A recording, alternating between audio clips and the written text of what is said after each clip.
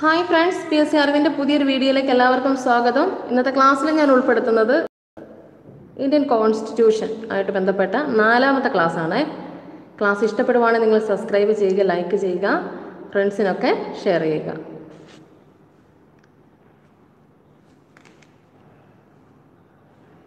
ആദ്യം നോക്കിയേ, നമുക്ക് രാഷ്ട്രപതിയുമായി ബന്ധപ്പെട്ട ആർട്ടിക്കിൾ, അദ്ദേഹത്തിൻ്റെ ഉത്തരവാദിത്തങ്ങൾ, കടമകൾ എന്തൊക്കെയാണെന്നുള്ളത് നമുക്ക് ആദ്യം നോക്കാം.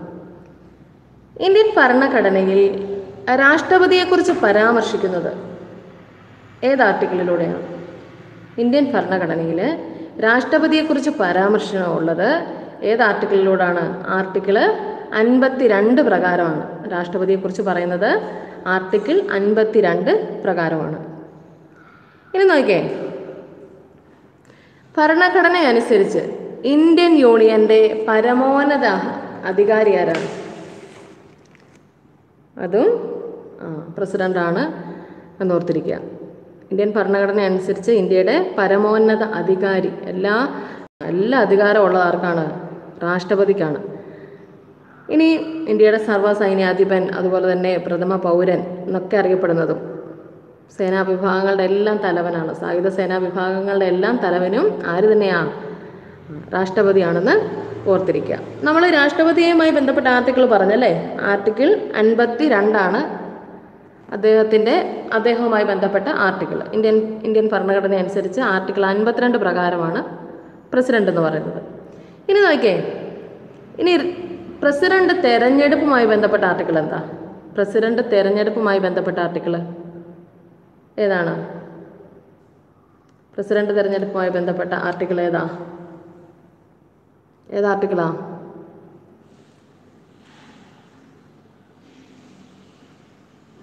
പ്രസിഡന്റ് ഇലക്ഷൻ ആർട്ടിക്കിൾ 54 പ്രകാരമാണ്. ആർട്ടിക്കിൾ 54 പ്രകാരമാണ് പ്രസിഡന്റ് ഇലക്ഷൻ, രാഷ്ട്രപതി തെരഞ്ഞെടുപ്പുമായി ബന്ധപ്പെട്ട ആർട്ടിക്കിളാണ് ആർട്ടിക്കിൾ 54 എന്ന് പറഞ്ഞത്. ഇനി തെരഞ്ഞെടുപ്പ് നടപടിക്രമങ്ങളൊക്കെ ചോദിക്കുവാണെങ്കിൽ ആർട്ടിക്കിൾ 54 മാത്രമേ നമ്മളോട് ചോദിക്കത്തുള്ളൂ കേട്ടോ. ആർട്ടിക്കിൾ 54 മാത്രമേ ഉള്ളൂ നമുക്ക് PSC പരീക്ഷകളിൽ വരത്തുള്ളൂ. പ്രസിഡന്റ് ഇലക്ഷന് ഏതുമായിട്ട് ബന്ധപ്പെട്ടതാണെന്ന് ചോദിച്ചാൽ ആർട്ടിക്കിൾ 54 ആണെന്ന്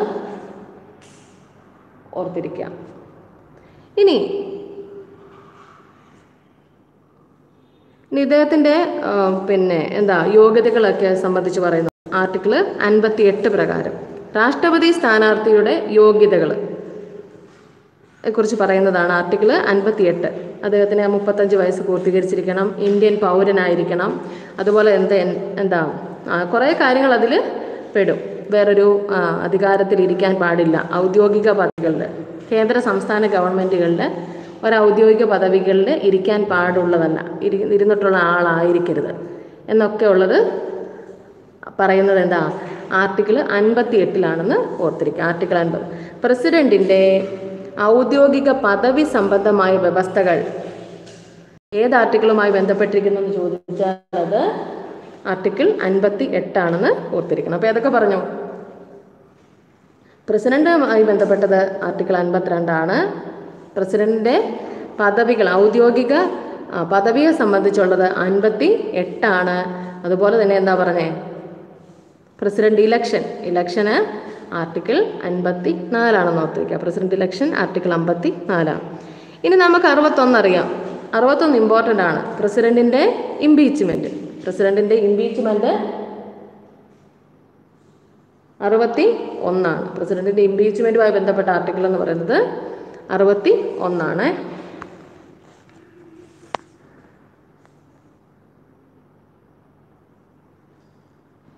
ആരെങ്കിലും ഉണ്ടോ ഓൺലൈനിൽ? ഒന്ന് ഹായ് പറയാമോ? ക്ലിയർ ആണോ? ഞാൻ പറയുന്നതൊക്കെ ക്ലിയർ ആണോ എന്നറിയാൻ വേണ്ടിയാണേ.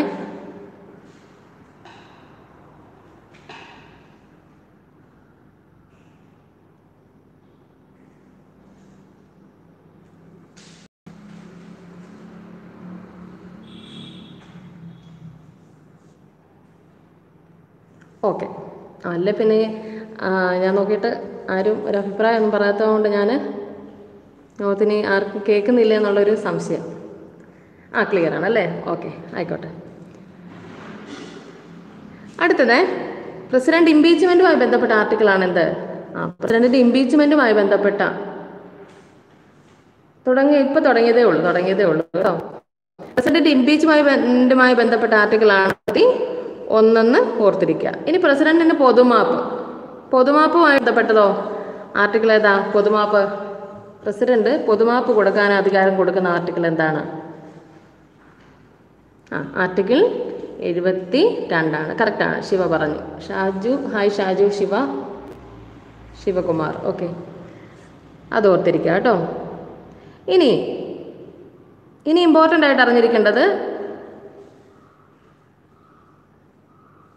പ്രസിഡന്റിന് പ്രധാനമന്ത്രിയെയും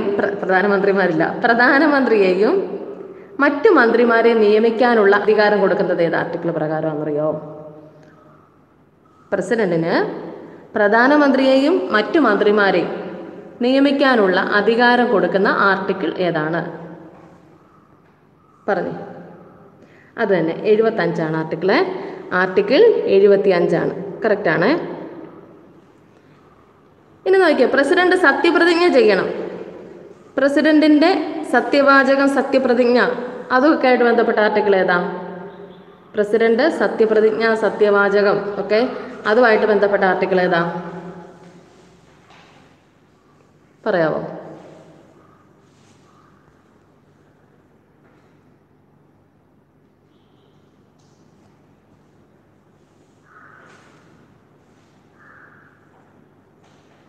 പറഞ്ഞേ. ആർട്ടിക്കിൾ 60 കേട്ടോ. 54 ഇലക്ഷനാണ്.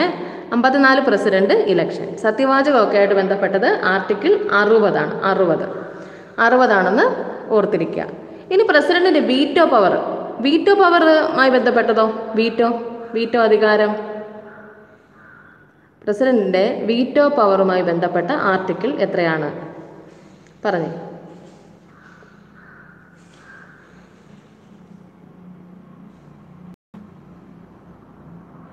ഹായ് ഓം പ്രസാദ്, ഹായ്. കറക്റ്റാണ്. വീറ്റോ പവർ അത് ഓർഡിനൻസ് ആണ് ശിവകുമാറെ, അത് ഓർഡിനൻസ് ആണ് കേട്ടോ. 123 പ്രസിഡന്റ് ഓർഡിനൻസ്. 111 ഓക്കെ അറിയാമായിരുന്നു അല്ലേ? 111 വീറ്റോ പവർ. 111 ഓർഡിനൻസ് 123. ഇനി ഞാൻ ചോദിക്കട്ടെ, പ്രസിഡന്റിന് സുപ്രീം കോടതിയിൽ നിന്ന് ഉപദേശങ്ങൾ സ്വീകരിക്കാനായിട്ട് ഒരധികാരം കൊടുക്കുന്ന ഒരു വകുപ്പുണ്ട്. എന്താ? സുപ്രീം കോടതിയിൽ നിന്ന് പ്രസിഡന്റിന് ഉപദേശം സ്വീകരിക്കാനായിട്ടൊരു അധികാരം. ആ ആർട്ടിക്കിൾ എന്താ? ആ ആർട്ടിക്കിൾ ഏതാ?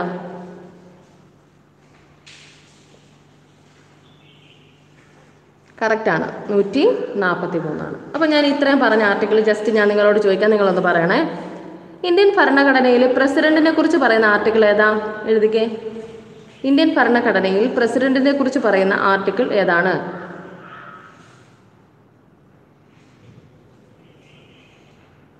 ആർട്ടിക്കിൾ 52 കറക്റ്റാണ്. ആർട്ടിക്കിൾ 52 പ്രസിഡന്റിനെ കുറിച്ച് പറയുന്നത്. ഇനി പ്രസിഡന്റ് ഇലക്ഷനെ കുറിച്ച് പറയുമോ? പ്രസിഡന്റ് ഇലക്ഷൻ ഏത് ആർട്ടിക്കിളാ?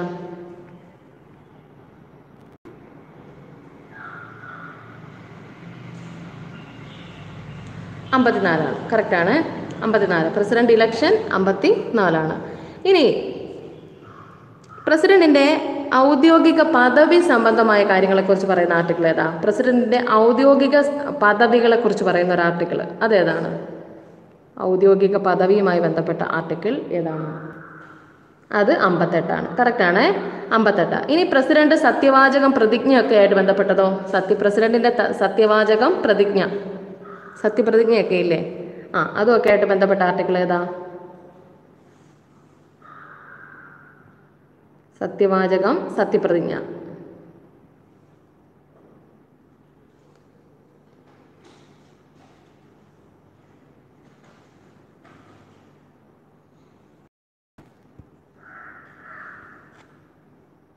ഏതാ പറഞ്ഞേ? ഇപ്പം ഞാൻ പറഞ്ഞായിരുന്നല്ലോ, പ്രസിഡന്റിന്റെ സത്യവാചകം, സത്യപ്രതിജ്ഞ ഏതാ? 60. ആർട്ടിക്കിള് 60. 60. പിന്നെ ഇംപീച്ച്മെന്റ് പ്രസിഡന്റിന്റെ ഇംപീച്ച്മെന്റ് ഏതാ? Qualification of president. അതെ, അതാ ഞാൻ പറഞ്ഞേ. രാഷ്ട്രപതി സ്ഥാനത്തേക്കുള്ള യോഗ്യതയെ സംബന്ധിച്ചുള്ള കാര്യങ്ങളാണ് 58 കേട്ടോ. President impeachment 61. അതുപോലെ തന്നെ പ്രസിഡന്റിന്റെ ഇംപീച്ച്മെന്റ് 61 പറഞ്ഞു. ഇനി പ്രസിഡന്റ് പ്രധാനമന്ത്രിയെയും മറ്റു മന്ത്രിമാരെയൊക്കെ നിയമിക്കുന്നു. അതേതാ? പ്രസിഡന്റ് പ്രധാനമന്ത്രിയെയും മറ്റു മന്ത്രിമാരെയെല്ലാം നിയമിക്കുന്നു. ഏത് ആർട്ടിക്കിൾ പ്രകാരം? 72 പൊതുമാപ്പാണ്. കറക്റ്റാണ്. 72 പൊതുമാപ്പ്. ഓക്കെ, ഷാജി പറഞ്ഞ കറക്റ്റാണ്. പ്രസിഡന്റ് പ്രധാനമന്ത്രി മറ്റ് മന്ത്രിമാരെയൊക്കെ നിയമിക്കുന്നു. അത് article 70. President veto പവറോ? President veto power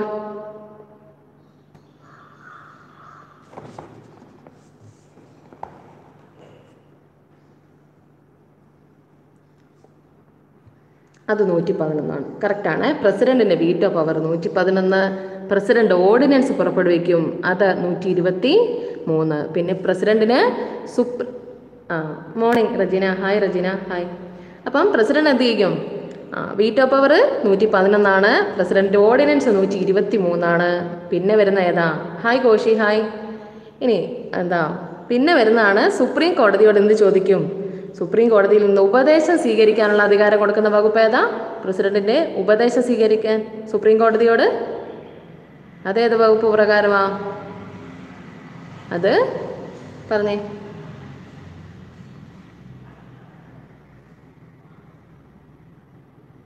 supreme കോടതിയോട് ഉപദേശം സ്വീകരിക്കുക. ഏത് ആർട്ടിക്കിൾ പ്രകാരം? അത് തന്നെ 143. ഇനി ഇത് മാറിപ്പോലും കേട്ടോ. ഇനി ഞാൻ ചോദിക്കട്ടെ, ഏത് ഇലക്ടറൽ കോളേജാണ് ഇത് തിരഞ്ഞെടുക്കുന്നത് ഇദ്ദേഹത്തെ? അതായത് ഞാൻ പറയാവേ, ഇത്ര എഴുതി പാടാം. അതായത് രാജ്യസഭയിലെയും ലോകസഭയിലെയും തിരഞ്ഞെടുക്കപ്പെട്ട അംഗങ്ങൾ. ഓക്കെ, രാജ്യസഭയിലെയും ലോകസഭയിലെയും തിരഞ്ഞെടുക്കപ്പെട്ട അംഗങ്ങൾ, അതായത് നോമിനേറ്റ് ചെയ്യപ്പെട്ടവരില്ല എന്നോർത്തിരിക്കുക. 14 പേരെയാണല്ലോ രാഷ്ട്രപതി ആർട്ടിക്കിൾ 80 പ്രകാരം 14 പേരെ അല്ലേ? 14 പേരെയാണ് രാഷ്ട്രപതി ആർട്ടിക്കിൾ 80 പ്രകാരം രാജ്യസഭയിലോട്ട് നോമിനേറ്റ് ചെയ്യുന്നത് ആണല്ലോ. അപ്പം ആ ആർട്ടിക്കിൾ പ്രകാരം നോമിനേറ്റ് ചെയ്തവർ ഈ പ്രസിഡന്റ് ഇലക്ഷനിൽ വരില്ല. ഓക്കെ, മനസ്സിലായല്ലോ. രാജ്യസഭയിലെയും ലോകസഭയിലെയും തിരഞ്ഞെടുക്കപ്പെട്ട അംഗങ്ങളും സംസ്ഥാന നിയമസഭകളിലെയും പാർലമെന്റിലെയും തിരഞ്ഞെടുക്കപ്പെട്ട അംഗങ്ങളും ഉൾക്കൊള്ളുന്ന ഒരു ഇലക്ടറൽ കോളേജാണ് ആരെ തിരഞ്ഞെടുക്കുന്നത്? പ്രസിഡന്റിനെ തിരഞ്ഞെടുക്കുന്നത്. എന്താ പറഞ്ഞേ? ലോകസഭയിലെയും രാജ്യസഭയിലെയും തിരഞ്ഞെടുക്കപ്പെട്ട അംഗങ്ങൾ, ജനങ്ങൾ തിരഞ്ഞെടുക്കപ്പെട്ട് വിട്ടവർ മാത്രമേ ഇതിനകത്ത് ഉൾപ്പെടുത്തത്തുള്ളൂ, നിയമസഭയിലെയും എന്ന് ഓർത്തിരിക്കുക. ഇനി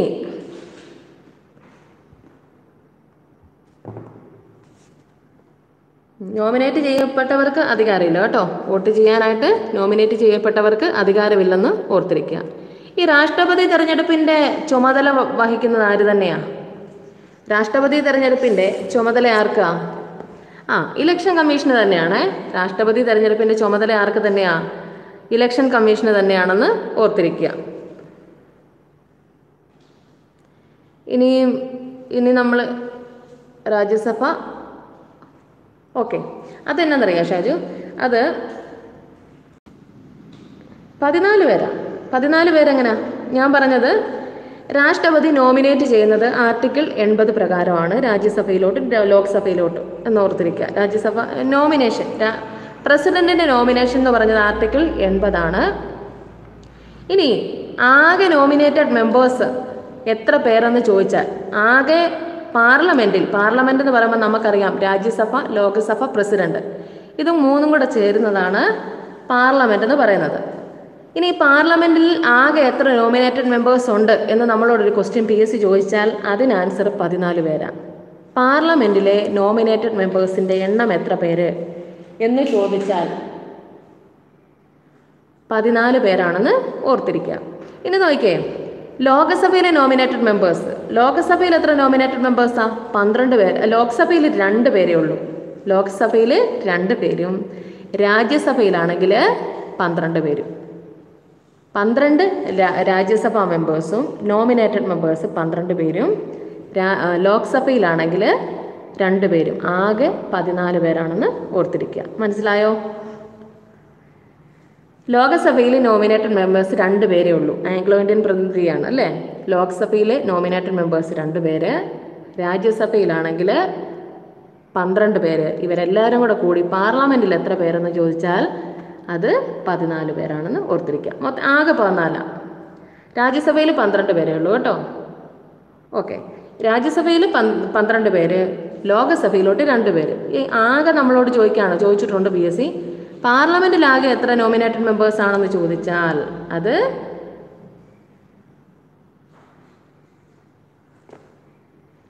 12 ഇല്ല, 2 പേര് നോമിനേറ്റഡ് മെമ്പേഴ്സ് ഉണ്ടല്ലോ. ലോക്സഭയിലില്ലേ 2 പേരുണ്ട്. മൊത്തം 14 പേരാ കേട്ടോ. 14 പേരെ വരത്തുള്ളൂ. നോമിനേറ്റഡ് മെമ്പേഴ്സ് 14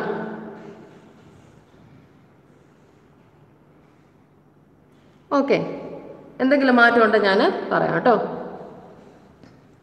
ഇനി 104 അമെൻഡ്മെൻറ്റോ നമുക്ക് നോക്കാവേ. PSCയുടെ ആൻസറിൽ PSCയിൽ അത് മാറ്റം പറഞ്ഞാൽ കുറച്ച് നാൾ പിടിക്കും കേട്ടോ. ഒരു 2 വർഷമൊക്കെ പിടിക്കും.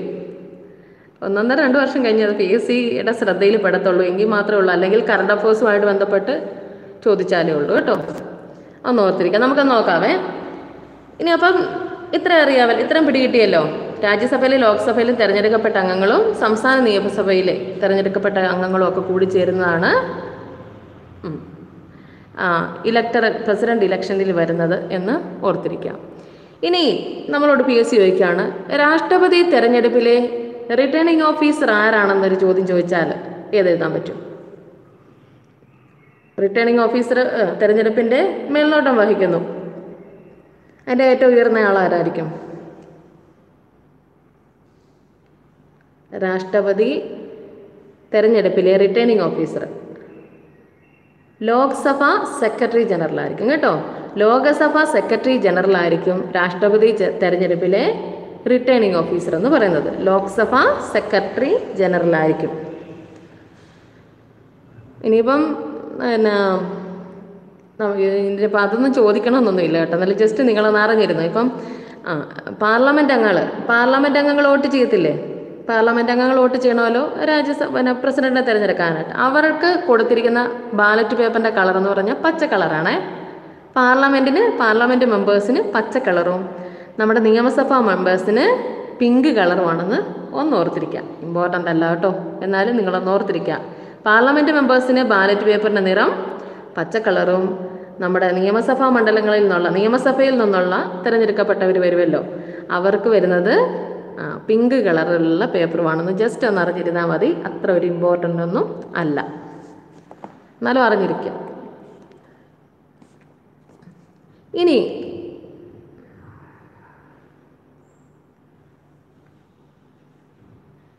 രാഷ്ട്രപതി, അത് തന്നെ ഒരറിവും ചെറുതല്ലതാ. രാഷ്ട്രപതി തൻ്റെ രാജിക്കത്ത് ആർക്ക് കൊടുക്കണം?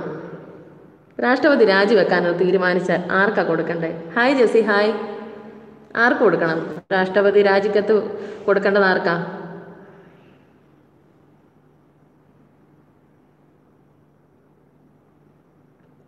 പറയാമോ? ആർക്ക് കൊടുക്കണം രാഷ്ട്രപതി രാജിക്കത്ത്?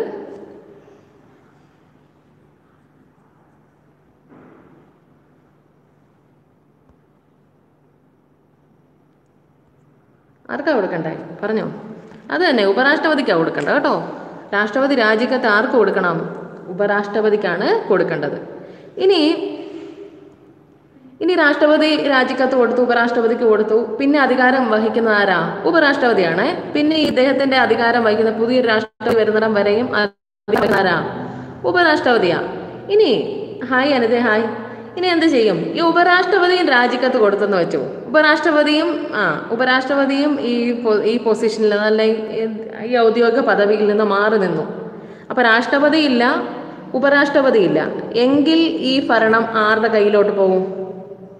അതാരാ പിന്നെ വഹിക്കണ്ടേ? രാഷ്ട്രപതിയുടെയും ഉപരാഷ്ട്രപതിയുടെയും അഭാവത്തിൽ ആ ഭരണ ചുമതല ആര് വഹിക്കണം? ആരാണ് വഹിക്കേണ്ടത്? അത് തന്നെ, സുപ്രീം കോടതി ചീഫ് ജസ്റ്റിസ് വഹിക്കുന്നു. അത് കറക്റ്റാണ്. സുപ്രീം കോടതി ചീഫ് ജസ്റ്റിസ് ആണ് വഹിക്കുന്നത്. ഇനി സുപ്രീം കോടതി ചീഫ് ജസ്റ്റിസും ഇല്ലാന്ന് വെച്ചു. സുപ്രീം കോടതി ചീഫ് ജസ്റ്റിസിനും ആ പൊസിഷന് കൈകാര്യം ചെയ്യാൻ ഒരാളില്ല എങ്കിൽ അത് ആ ഭരണം ആരുടെ കയ്യിൽ വരും? ആരുടെ കയ്യിൽ വരും? സുപ്രീം കോടതി ചീഫ് ജസ്റ്റിസും ഇല്ല. അതാണെങ്കിൽ സുപ്രീം കോടതിയിലെ സീനിയർ ജഡ്ജിമാരുടെ കയ്യിലോട്ട് ആ പൊസിഷൻ വന്നു ചേരാം. ആ ഭരണം കേട്ടോ, സുപ്രീം കോടതി സീനിയർ ജഡ്ജ് കേട്ടോ, സീനിയർ ജഡ്ജിൻ്റെ കയ്യിലോട്ട് ഈ പൊസിഷൻ വരും. ഇപ്പോൾ രാഷ്ട്രപതി രാജിവെച്ചു, ഉപരാഷ്ട്രപതി വന്നു, മനസ്സിലായല്ലോ. ഇനി അത് സാരമില്ല, അത്ര അറിഞ്ഞിരിക്കാം. ജസ്റ്റ് കറക്റ്റായിരുന്നു കോശി കേട്ടോ, കറക്റ്റായിരുന്നു. അത് സുപ്രീം കോടതി സീനിയർ ജഡ്ജ് എന്നേ ഉള്ളൂ, ജഡ്ജ് തന്നെയാണല്ലോ. ഇനി ഈ 2017 രാഷ്ട്രപതി ഇലക്ഷൻ നടന്നു. ആരായിരുന്നു? നമ്മുടെ രാഷ്ട്രപതി രാംനാഥ് കോവിന്ദാണ്, ഇല്ലേ? രാംനാഥ് കോവിന്ദാണ്. ഈ 2017 രാഷ്ട്രപതി തെരഞ്ഞെടുപ്പിലെ റിട്ടേണിംഗ് ഓഫീസർ ആരാ? ആരാന്നറിയോ? അന്നത്തെ ലോക്സഭാ സെക്രട്ടറി ജനറലാണ് അനൂപ് മിശ്ര. അദ്ദേഹമാണെന്ന് ഓർത്തിരിക്കുക, ഇമ്പോർട്ടൻ്റ് അല്ല, ജസ്റ്റ് അറിഞ്ഞിരിക്കുക കേട്ടോ. രാഷ്ട്രപതി തെരഞ്ഞെടുപ്പിലെ റിട്ടേണിംഗ് ഓഫീസർ എന്ന് പറയുന്നത് ലോക്സഭാ സെക്രട്ടറി ജനറലാണ്. അന്നത്തെ ലോക്സഭാ സെക്രട്ടറി ജനറലാണ് ആര്? അനൂപ് മിശ്ര എന്ന് ഓർത്തിരിക്കുക. ഇനി നമുക്കറിയാം, പ്രധാനമന്ത്രി, കേന്ദ്രമന്ത്രിമാര്, ഗവർണർമാര്, സുപ്രീം കോടതി, ഹൈക്കോടതി ചീഫ് ജസ്റ്റിസ്, ജഡ്ജിമാര്, ഇവരെയൊക്കെ നിയമിക്കുന്നത്, അതായത് അത്യാവശ്യം ഉയർന്ന പൊസിഷനിലുള്ള ജോലികൾക്ക് മുഴുവൻ പൊസിഷൻസിനെ മൊത്തം, അതായത് ഓരോരുത്തരെ നിയമിക്കുന്നത് എല്ലാം ആരാണ്? പ്രസിഡന്റ് ആണെന്ന് ഓർത്തിരിക്കുക. Solicitor general, controller and auditor general, അതുപോലെ തന്നെ വിജിലൻസ് കമ്മീഷണർ, അതുപോലെ അങ്ങനെയുള്ള കാര്യങ്ങൾ കേട്ടോ, അതെല്ലാം നിയമിക്കുന്ന ആരാണ്? പ്രസിഡന്റ് ആണെന്ന് ഓർത്തിരിക്കുക. ഇതിനകത്ത് ഇമ്പോർട്ടൻ്റ് ആയിട്ട് അറിഞ്ഞിരിക്കേണ്ട പ്രധാനപ്പെട്ട ആർട്ടിക്കിൾ ഏതൊക്കെയാണെന്ന് പറഞ്ഞാൽ ഓർത്തിരുന്നോണം. പ്രസിഡന്റിനുമായി ബന്ധപ്പെട്ട ഇന്ത്യൻ ഭരണഘടനയിലെ ആർട്ടിക്കിൾ 52 പ്രസിഡന്റ് ഇലക്ഷൻ 54 പ്രസിഡന്റിന്റെ സത്യവാചകം അതുപോലെ തന്നെ സത്യപ്രതിജ്ഞ 60 ആർട്ടിക്കിൾ. പ്രസിഡന്റ് ഇംപീച്ച്മെന്റ് 61 പിന്നെ പ്രസിഡന്റ് പ്രധാനമന്ത്രിനെയും മറ്റു മന്ത്രിമാരെയും നിയമിക്കുന്ന ആർട്ടിക്കിൾ 75 ഓർത്തിരിക്കുക. പിന്നെ 111 വീറ്റോ പവറാണ്. 123 പ്രസിഡന്റിന്റെ ഓർഡിനൻസ് ആണ്. 143 എന്താ? സുപ്രീം കോടതിയിൽ നിന്നും ഉപദേശങ്ങൾ സ്വീകരിക്കാനുള്ള പ്രസിഡന്റിന് അധികാരം കൊടുക്കുന്ന വകുപ്പാണെന്നും കൂടെ ഓർത്തിരിക്കുക. അത്രയും നമ്മൾ പ്രസിഡന്റിനെ കുറിച്ച് എന്താണെങ്കിലും അറിഞ്ഞിരിക്കണം കേട്ടോ. ഇനി ഓക്കെ, ഈ വീറ്റോ പവർ ഇല്ലേ, വീറ്റോ പവറിനെ കുറിച്ച് നമ്മൾ പറഞ്ഞല്ലോ. ഈ വീറ്റോ പവർ എത്ര എണ്ണം ഉണ്ട്? എത്ര വീറ്റോ പവറാണ് ഉള്ളത്? ആർട്ടിക്കിൾ 111 ഭരണഘടനാ പ്രകാരം വീറ്റോ പവർ എത്ര എണ്ണമാണ്?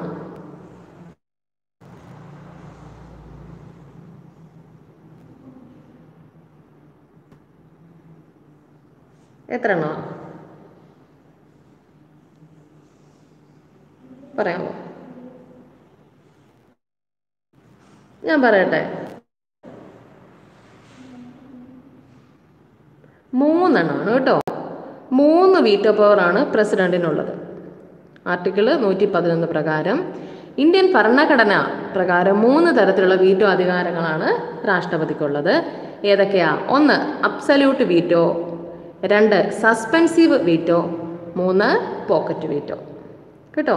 ഓർത്തിരിക്കുക, 3 തരത്തിലുള്ള വീറ്റോ പവറാണ് പ്രസിഡന്റിനുള്ളത്. അബ്സല്യൂട്ട് വീറ്റോ, സസ്പെൻസീവ് വീറ്റോ, അതുപോലെ തന്നെ ഉള്ളതാണ് pocket veto.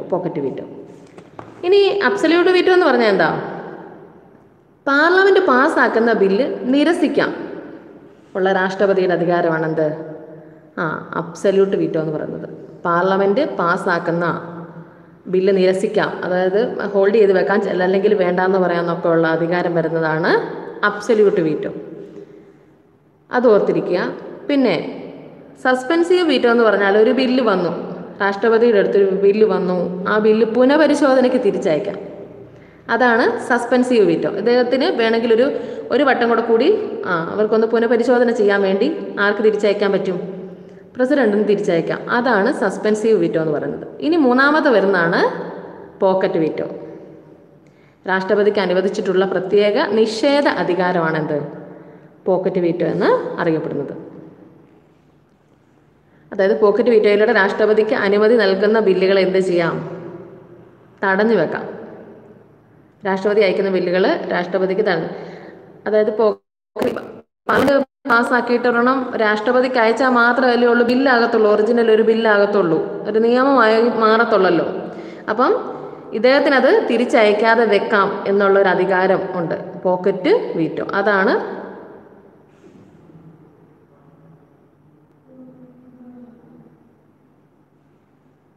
Okay okay okay ആയിക്കോട്ടെ ജെസ്സി. അപ്പോൾ അത് ഓർത്തിരിക്കുക കേട്ടോ, പോക്കറ്റ് വീറ്റോ. അപ്പം പോക്കറ്റ് വീറ്റോ പ്രയോഗിച്ച ആദ്യത്തെ പ്രസിഡന്റ് ആരാന്ന് പറയുമോ? പോക്കറ്റ് വീറ്റോ ഉപയോഗിച്ച ആദ്യത്തെ പ്രസിഡന്റ് ആരാ? Post office bill. അത് തന്നെ, കറക്റ്റാണ്. ഏത് വർഷമാണ് കോശി? ഏത് വർഷമാണ് അത്? കറക്റ്റാ കേട്ടോ. പോക്കറ്റ് വീറ്റോ ആദ്യം ഉപയോഗിച്ചത് ആരാ?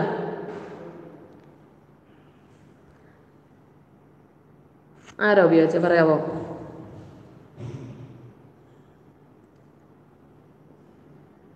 PSCയുടെ ക്വസ്റ്റ്യൻ ആണ് അത് കേട്ടോ.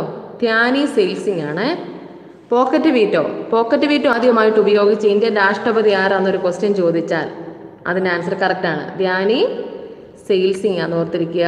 1986 ഇന്ത്യൻ പോസ്റ്റ് ഓഫീസ് ഭേദഗതി ബില്ലിലാണ് എന്നും ഓർത്തിരിക്കുക. 1986 ഇന്ത്യൻ പോസ്റ്റ് ഓഫീസ് ഭേദഗതി ബില്ലിലാണ് അദ്ദേഹത്തിൻ്റെ അധികാരമായ പോക്കറ്റ് വീറ്റോ പ്രയോഗിച്ചത്.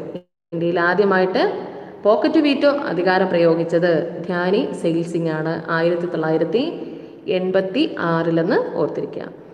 ഇനി ഞാൻ പറഞ്ഞില്ലേ സസ്പെൻസീവ് വീറ്റോ എന്ന് പറഞ്ഞാൽ ഞാൻ പറഞ്ഞ ഒരു ബില്ല് പുനഃപരിശോധനയ്ക്ക് അയച്ചു. ഇനി പാർലമെൻറ്റ് അത് പുനഃപരിശോധിച്ചിട്ട് പിന്നെ രാഷ്ട്രപതിയുടെ മുമ്പിൽ എത്തിയെന്ന് വെച്ചു. Hi വിനിതേ, hi. ഒരു ബില്ല് രാഷ്ട്രപതി രാഷ്ട്രപതി എന്ത് ചെയ്തു? പാർലമെൻറ്റിന് പിന്നെയും പുനഃപരിശോധിക്കാൻ വേണ്ടി അയച്ചു. അതാണ് സസ്പെൻസീവ് വീറ്റോ എന്ന് പറഞ്ഞത്. ഇനി എന്ത് ചെയ്യും? ഇവരിത് പാർലമെൻറ്റ് പുനഃപരിശോധിച്ചിട്ട് എന്ത് ചെയ്യും? തിരിച്ചിത് രാഷ്ട്രപതിയുടെ അടുത്തോട്ട് പിന്നെ അയച്ചു കഴിഞ്ഞാൽ എന്ത് ചെയ്യണം? ഒപ്പിട്ടേ പറ്റത്തുള്ളൂ. പിന്നീട് അത് തിരിച്ചയക്കാനായിട്ട് പറ്റത്തില്ല. അതും ഒന്ന് ഓർത്തിരിക്കണേ. രാഷ്ട്രപതി തിരിച്ചയച്ച ബില്ലിൽ ഭേദഗതി നിർദ്ദേശങ്ങളോട് കൂടിയോ അല്ലാതെയോ, ഇനിയിപ്പോൾ അത് നിർദ്ദേശമൊന്നും ചെയ്തില്ല എന്ന് വെച്ചു, അതിനകത്ത് എന്തെങ്കിലും പുനഃപരിശോധന വെച്ച് വേറൊരു മാറ്റങ്ങളൊന്നും വരുത്തിയില്ല എങ്കിൽ തന്നെയും പാർലമെൻറ്റിൽ പാസ്സാക്കി വീണ്ടും രാഷ്ട്രപതിയുടെ അടുത്തോട്ട് അയച്ചു കഴിഞ്ഞാൽ രാഷ്ട്രപതിക്ക് എന്ത് ചെയ്തേ പറ്റത്തുള്ളൂ? നിർബന്ധമായും ആ ബില്ലിന് അനുമതി കൊടുത്തേ പറ്റത്തുള്ളൂ. ആ ഒരു അധികാരം അതും കൂടെ ഉണ്ടെന്നൊന്ന് ജസ്റ്റ് ഓർത്തിരിക്കുക. അതായത് സസ്പെൻസീവ് വീറ്റോ പ്രകാരം ഒരു ബില്ല് രാഷ്ട്രപതി പാർലമെൻറ്റിലോട്ട് തിരിച്ചയച്ചാൽ ഇതിനകത്ത് ഭേദഗതിയിൽ എന്തെങ്കിലും മാറ്റങ്ങൾ വരുത്തിയോ അല്ലാതെയോ, അതിനകത്ത് മാറ്റം ചിലപ്പം വരുത്താതിരിക്കാം, അല്ലാതെയോ പിന്നെ പാർലമെൻറ്റ് രാഷ്ട്രപതിയുടെ അടുത്ത് അയച്ചു കഴിഞ്ഞാൽ അതിന് രാഷ്ട്രപതി അംഗീകാരം കൊടുത്തേ പറ്റത്തുള്ളൂ. അന്നും കൂടെ ഒരു പോയിന്റ് ഇതിൻ്റെ അകത്ത് അറിഞ്ഞിരിക്കുക. അങ്ങനെ വല്ലതും ചോദിച്ചാലോ?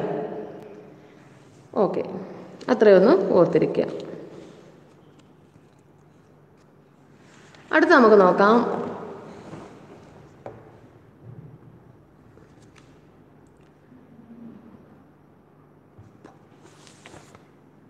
ഉപരാഷ്ട്രപതിയെക്കുറിച്ച് നോക്കാവേ. ഉപരാഷ്ട്രപതിയെക്കുറിച്ച് പറയുന്ന ആർട്ടിക്കിൾ എവിടം തൊട്ട് എവിടെ വരെയാണെന്നറിയാമോ? ഉപരാഷ്ട്രപതിയെക്കുറിച്ച് പറയുന്ന ആർട്ടിക്കിൾ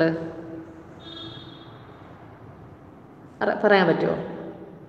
61 മുതൽ 67 വരെയാണ്. 61 മുതൽ 61 നമുക്കറിയാം, പ്രസിഡന്റ് ഇംപീച്ച്മെൻ്റ് അല്ലേ. 63 to 71 വരെയാണ് ഉപരാഷ്ട്രപതിയെക്കുറിച്ച് പറയുന്ന ആർട്ടിക്കിൾ. രാജ്യസഭയുടെ അധ്യക്ഷനാണ് ആര്? ഉപരാഷ്ട്രപതി. ഞാൻ ഒരു ക്വസ്റ്റ്യൻ ചോദിക്കട്ടെ, അതിൻ്റെ ആൻസർ നിങ്ങൾ പറയാൻ നോക്കട്ടെ. രാജ്യസഭയുടെ പിതാവ് എന്നറിയപ്പെടുന്ന ആരാ? രാജ്യസഭയുടെ പിതാവ് എന്നറിയപ്പെടുന്ന ആരാ?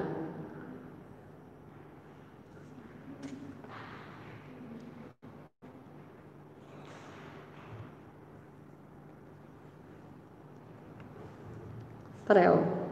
ആദ്യത്തെ ഉപരാഷ്ട്രപതി അദ്ദേഹമാണ് അറിയപ്പെടുന്നത് കേട്ടോ. ആദ്യത്തെ ഉപരാഷ്ട്രപതി ആരാ നമ്മുടെ ഇന്ത്യയിലെ?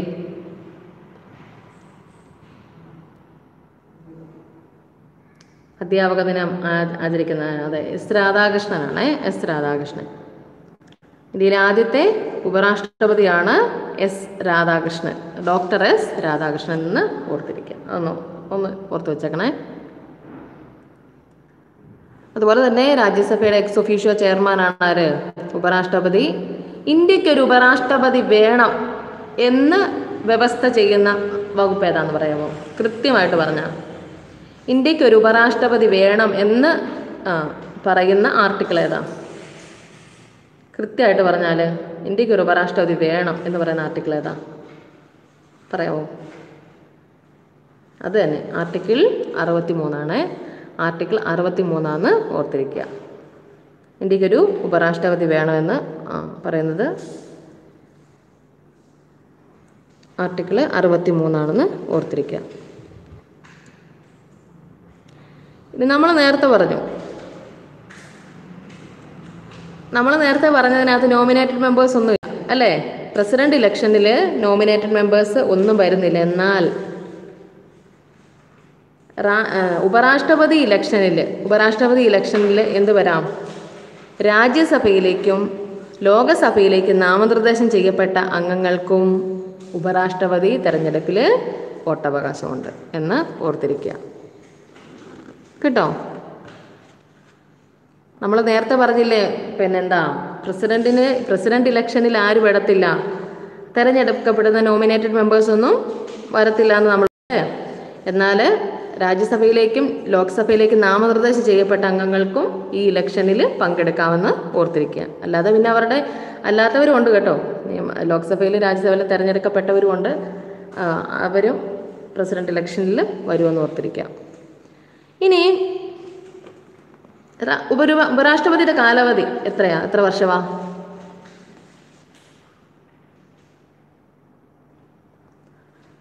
ഉപരാഷ്ട്രപതിയുടെ കാലാവധി എത്ര വർഷം?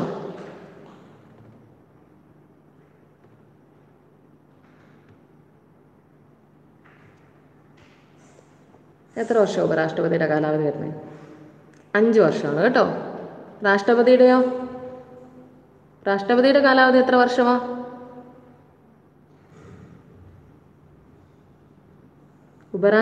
രാഷ്ട്രപതിയുടെ എല്ലാം കാലാവധി 5 വർഷം തന്നെയാണെന്ന് ഓർത്തിരിക്കുക. ഉപരാഷ്ട്രപതിയുടെ കാലാവധി 5 വർഷം, രാഷ്ട്രപതിയുടെ കാലാവധിയും 5 വർഷം തന്നെയാണ് കേട്ടോ. 5 വർഷം തന്നെയാണെന്ന് ഓർത്തിരിക്കുക.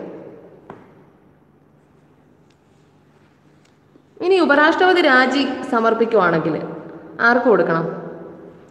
ഉപരാഷ്ട്രപതി രാജിക്കത്ത് സമർപ്പിച്ചാൽ അത് ആർക്കാ കൊടുക്കണ്ടേ?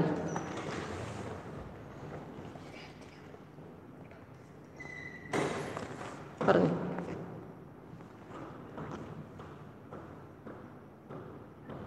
പ്രസിഡന്റിനാണ്. കറക്റ്റാണ്. പ്രസിഡന്റിനാണ് രാഷ്ട്രപതിക്കാണ് ഉപരാഷ്ട്രപതി രാജിക്കത്ത് സമർപ്പിക്കേണ്ടത്. ഇനി ഏറ്റവും കൂടുതൽ കാലം ഇന്ത്യൻ ഉപരാഷ്ട്രപതി ആയിരുന്ന ആരാണ്? ഏറ്റവും കൂടുതൽ കാലം ഇന്ത്യയുടെ ഉപരാഷ്ട്രപതി ആയിരുന്നത് ആരാണ്?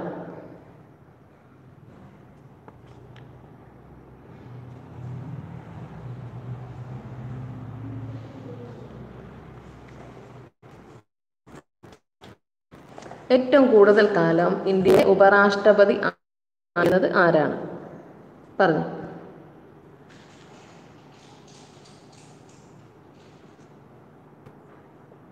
ആരാന്ന് പറയാമോ? ഹമീദ് അൻസാരിയാണ് കേട്ടോ. ഏറ്റവും കൂടുതൽ കാലം ഇന്ത്യയുടെ ഉപരാഷ്ട്രപതി ആയിരുന്ന ആരാണ്? ഹമീദ് അൻസാരിയാണെന്ന് ഓർത്തിരിക്കുക. ഏറ്റവും കൂടുതൽ കാലം ഇന്ത്യയുടെ ഉപരാഷ്ട്രപതി ഹമീദ് അൻസാരിയാണ്. അല്ലെങ്കിൽ ഡോക്ടർ എസ് രാധാകൃഷ്ണനായിരുന്നു കേട്ടോ. അത് ചെറിയൊരു ദിവസത്തിന് മുമ്പിൽ കൊള്ളാരെ ഹമീദ് അൻസാരി മുന്നിലായുള്ളൂ. ഏറ്റവും കുറച്ചു കാലം വൈസ് പ്രസിഡന്റ് ആയിരുന്ന ആരാ? കേൾക്കുന്നുണ്ടോ എല്ലാവരും? ഓൺലൈനിലുണ്ടോ? ഏറ്റവും കുറച്ചു കാലം വൈസ് പ്രസിഡന്റ് ആയിരുന്നത് VV ഗിരിയാണ്. ഏറ്റവും കുറച്ചു കാലം വൈസ് പ്രസിഡന്റ് ആയിരുന്നത്. ഇയർ ഒന്നും വലിയൊരു ഇമ്പോർട്ടൻ്റ് അല്ല കേട്ടോ. എത്ര വർഷം ഇരുന്നു എന്നുള്ളതൊന്നുമില്ല കേട്ടോ. അത് നമ്മൾ അറിയണം. ഏറ്റവും കൂടുതൽ കാലം വൈസ് പ്രസിഡന്റ് ആരാണ്, അല്ലെങ്കിൽ കുറച്ചു കാലം വൈസ് പ്രസിഡന്റ് ആരാ, അങ്ങനെയൊക്കെ PSC ചോദിക്കത്തുള്ളൂ. ഒരു ദിവസത്തിൻ്റെ അങ്ങോട്ട് വ്യത്യാസമുള്ളൂ. ഡോക്ടർ എസ് രാധാകൃഷ്ണനായിട്ട് ഒറ്റ ദിവസത്തിൻ്റെ വ്യത്യാസത്തിന് കൂടുതലുള്ള ആര്? ഈ ഹമീദ് അൻസാരി. ഒറ്റ ദിവസത്തിന് വ്യത്യാസമേ ഉള്ളൂ. അതൊന്ന് ജസ്റ്റ് ഓർത്തിരിക്കുക. എന്നാലും PSCയുടെ ആൻസർ ഹമീദ് അൻസാരിയാണ് കേട്ടോ. കൂടുതൽ കാലം വൈസ് പ്രസിഡന്റ് ഹമീദ് അൻസാരി, കുറച്ചു കാലം വൈസ് പ്രസിഡന്റാണ് ആര്? VV ഗിരി എന്ന് ഓർത്തിരിക്കുക. ഇനിയും ഇന്ത്യയുടെ ഉപരാഷ്ട്രപതിയായ ആദ്യ മലയാളി ആരാ? ഈ അടുത്ത കാലത്ത് അത് തന്നെ. അതെ ശിവ, അതെ പറഞ്ഞേ. ഇന്ത്യയുടെ ഉപരാഷ്ട്രപതിയായ മലയാളി ആരാണ്? പറഞ്ഞേ.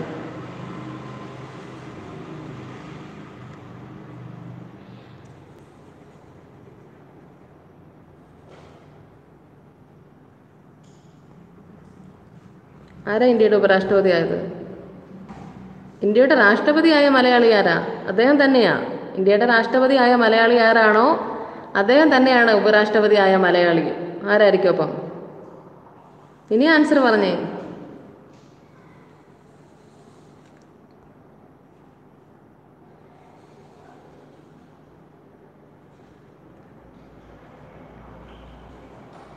ഇന്ത്യയുടെ ഉപരാഷ്ട്രപതിയായ മലയാളി, രാഷ്ട്രപതി അത് തന്നെ KR നാരായണനാണ് കേട്ടോ. KR നാരായണനേ ഉള്ളൂ ഉപരാഷ്ട്രപതി രാഷ്ട്രപതിയൊക്കെ ആയിട്ടുള്ളൂ. വേറെ ആരും ആയിട്ടില്ല. ഇന്ത്യക്ക് നമ്മുടെ കേരളത്തിൽ നിന്ന് ആരും അങ്ങനെ ഒരു പൊസിഷൻ കൈകാര്യം ചെയ്തിട്ടില്ല കേട്ടോ. KR നാരായണനാണ് ഉപരാഷ്ട്രപതിയും രാഷ്ട്രപതിയായ മലയാളി എന്ന് ഓർത്തിരിക്കുക. അതുപോലെ ഏറ്റവും കൂടുതൽ ഭൂരിപക്ഷം നേടി വിജയിച്ചത് പ്രസിഡൻ്റായതും ആര് തന്നെയാണ്? KR നാരായണൻ തന്നെയാണ്. ഏറ്റവും കൂടുതൽ ഭൂരിപക്ഷം നേടി പ്രസിഡന്റ് ആയത് ആരാന്ന് ചോദിച്ചാലും KR നാരായണൻ തന്നെയാണെന്ന് ഓർത്തിരിക്കുക. അതൊരു പ്രീവിയസ് ക്വസ്റ്റ്യൻ ആണേ. ഇനി ഉപരാഷ്ട്രപതി പദവിയിലിരിക്കെ മരണപ്പെട്ടത് ആരാണ്? ഉപരാഷ്ട്രപതി പദവിയിലിരിക്കെ തന്നെ മരണപ്പെട്ടു പോയി. പ്രീവിയസ് ക്വസ്റ്റ്യൻ ആണ്. ആരാ മരിച്ചു പോയേ? രാഷ്ട്രപതി പദവിയിലിരിക്കെ തന്നെ അദ്ദേഹം മരിച്ചു. ആരാണ്? പറയാമോ ആർക്കെങ്കിലും?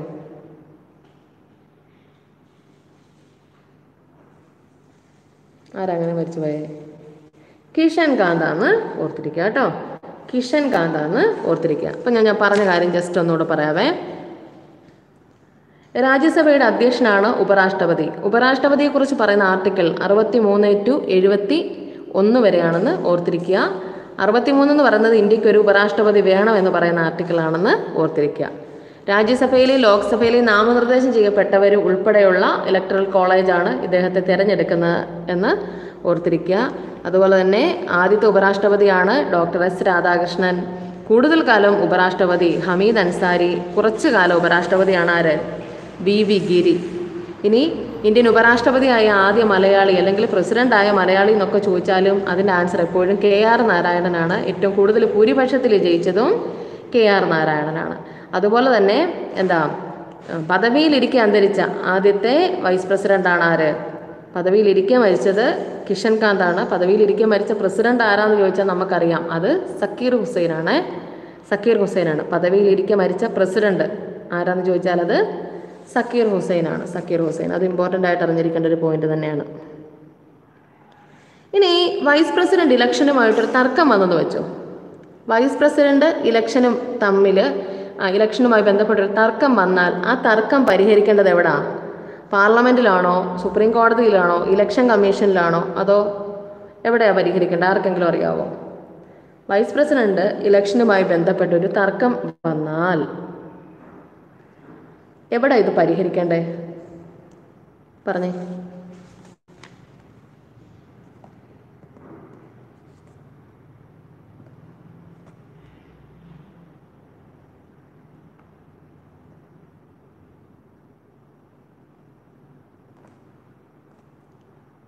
എവിടെയാ?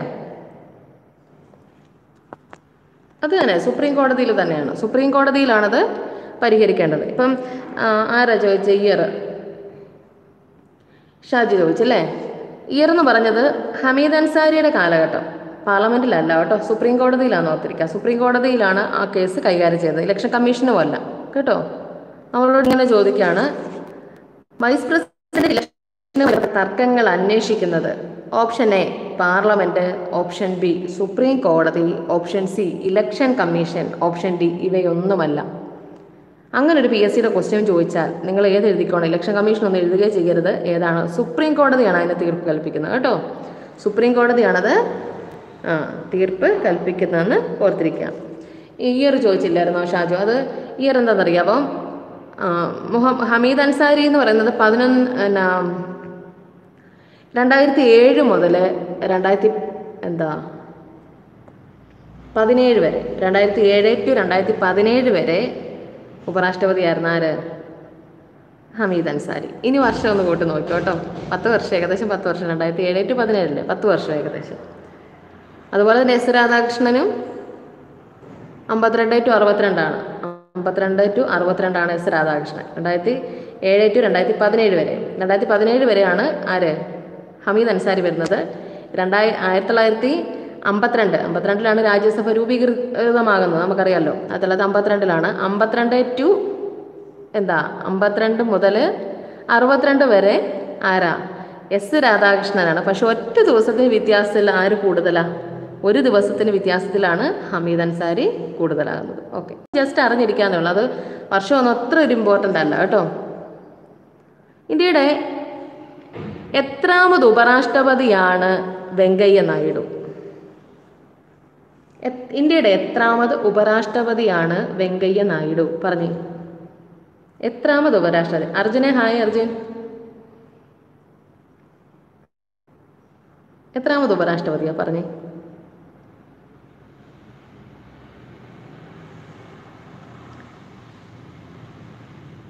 ആൻസർ വന്നിട്ടില്ല, പറഞ്ഞോ. ഇങ്ങനെ ചോദിച്ചാൽ കേട്ടോ, ഇന്ത്യയുടെ എത്രാമത് ഉപരാഷ്ട്രപതിയാണ് വെങ്കയ്യ നായിഡു എന്ന് ചോദിച്ചാൽ നിങ്ങൾ എന്തെഴുതിക്കോണം? എന്താ?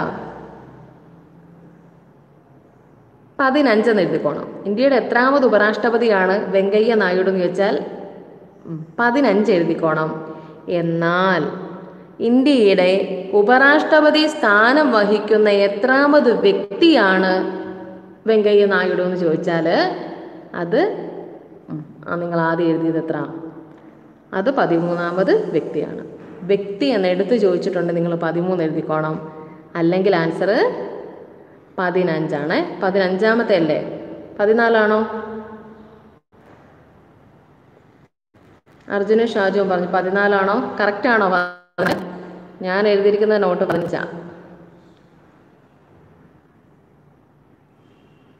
ക്വസ്റ്റ്യൻ. ഓക്കെ,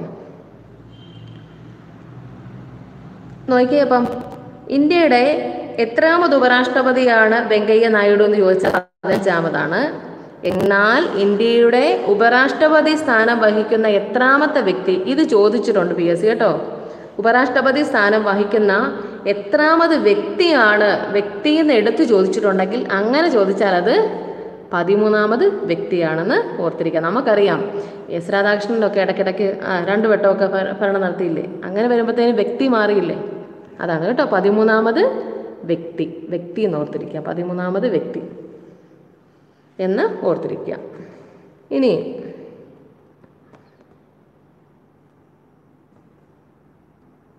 ഇദ്ദേഹം എവിടുത്തുകാരനാണ്?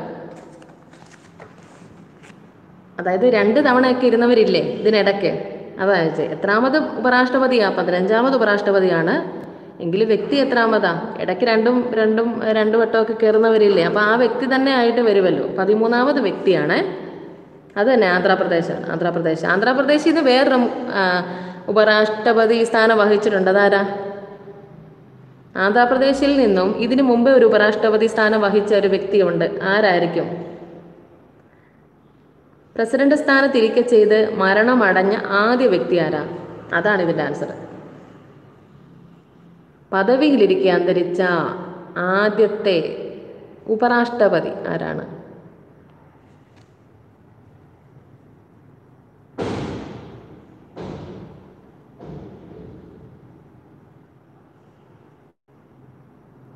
പദവിയിലിരിക്കെ അന്തരിച്ച ആദ്യത്തെ പ്രസിഡന്റ് ആരാ? രാഷ്ട്രപതി.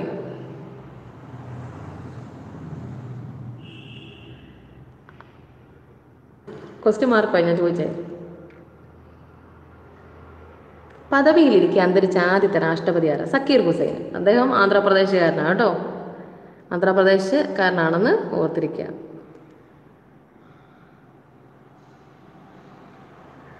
ഇത് നീലസഞ്ജീവ റെഡ്ഡി വരുന്നത് സ്പീക്കർ, ലോക്സഭാ സ്പീക്കറായ ശേഷം പ്രസിഡന്റ് അല്ലേ? ലോകസഭാ സ്പീക്കറായ ശേഷം പ്രസിഡന്റ് ആയത് നീലം സഞ്ജീവ റെഡ്ഡി. അതുപോലെ തന്നെ കേട്ടോ.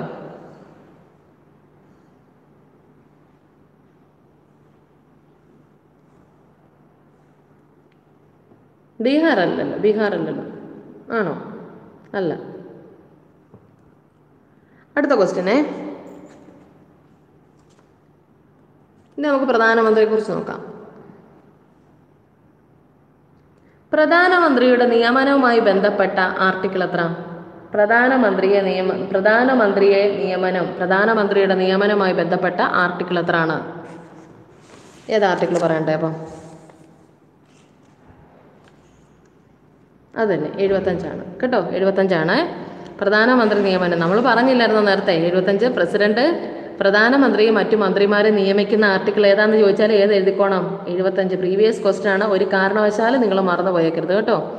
പ്രധാനമന്ത്രിയുടെ നിയമനവുമായി ബന്ധപ്പെട്ട ആർട്ടിക്കിളാണ് ആർട്ടിക്കിൾ 75 ഓർത്തിരിക്കുക. അതുപോലെ തന്നെ കേന്ദ്ര മന്ത്രിസഭയുടെ തലവനാണ് അദ്ദേഹം.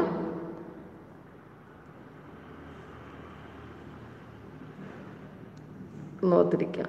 അതുപോലെ തന്നെ ക്യാബിനറ്റിലെ ആണിക്കൽ എന്നൊക്കെ അറിയപ്പെടുന്ന ആരാ? ക്യാബിനറ്റ് ആർച്ചിലെ ആണിക്കൽ എന്നൊക്കെ അറിയപ്പെടുന്നതും പ്രധാനമന്ത്രിയാണെന്ന് ഓർത്തിരിക്കുക. തുല്യരിൽ ഒന്നാമൻ. അതുപോലെ തന്നെ ക്യാബിനറ്റ് ആർച്ചിലെ ആണിക്കൽ എന്നൊക്കെ അറിയപ്പെടുന്നത് ആര് തന്നെയാണ്? അത് പ്രധാനമന്ത്രിയാണെന്ന് ഓർത്തിരിക്കുക. ഇനി പ്രധാനമന്ത്രി രാജിവെക്കുവാന്ന് വെച്ചോ. പ്രധാനമന്ത്രി രാജിവെക്കുവാണ്. ആർക്ക് വേണം രാജിക്കത്ത് സമർപ്പിക്കേണ്ടത്? പ്രധാനമന്ത്രി രാജിവെച്ചാൽ ആർക്കാണ് രാജിക്കത്ത് പ്രധാനമന്ത്രി സമർപ്പിക്കേണ്ടത്? ആർക്കാ സമർപ്പിക്കേണ്ടത്?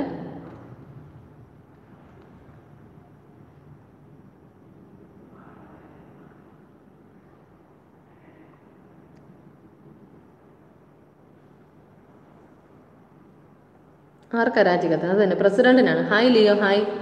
പ്രസിഡന്റിനാണ് രാജിക്കത്ത് കൊടുക്കേണ്ടത് കേട്ടോ. ഈ പ്രധാനമന്ത്രി രാജിക്കത്ത് കൊടുത്താൽ എന്ത് സംഭവിക്കും? മന്ത്രിസഭ, അദ്ദേഹത്തിൻ്റെ മന്ത്രിസഭയുടെയും കൂടെ രാജിയാണ് അതല്ലേ? അതോടുകൂടി മന്ത്രിസഭ തീരും.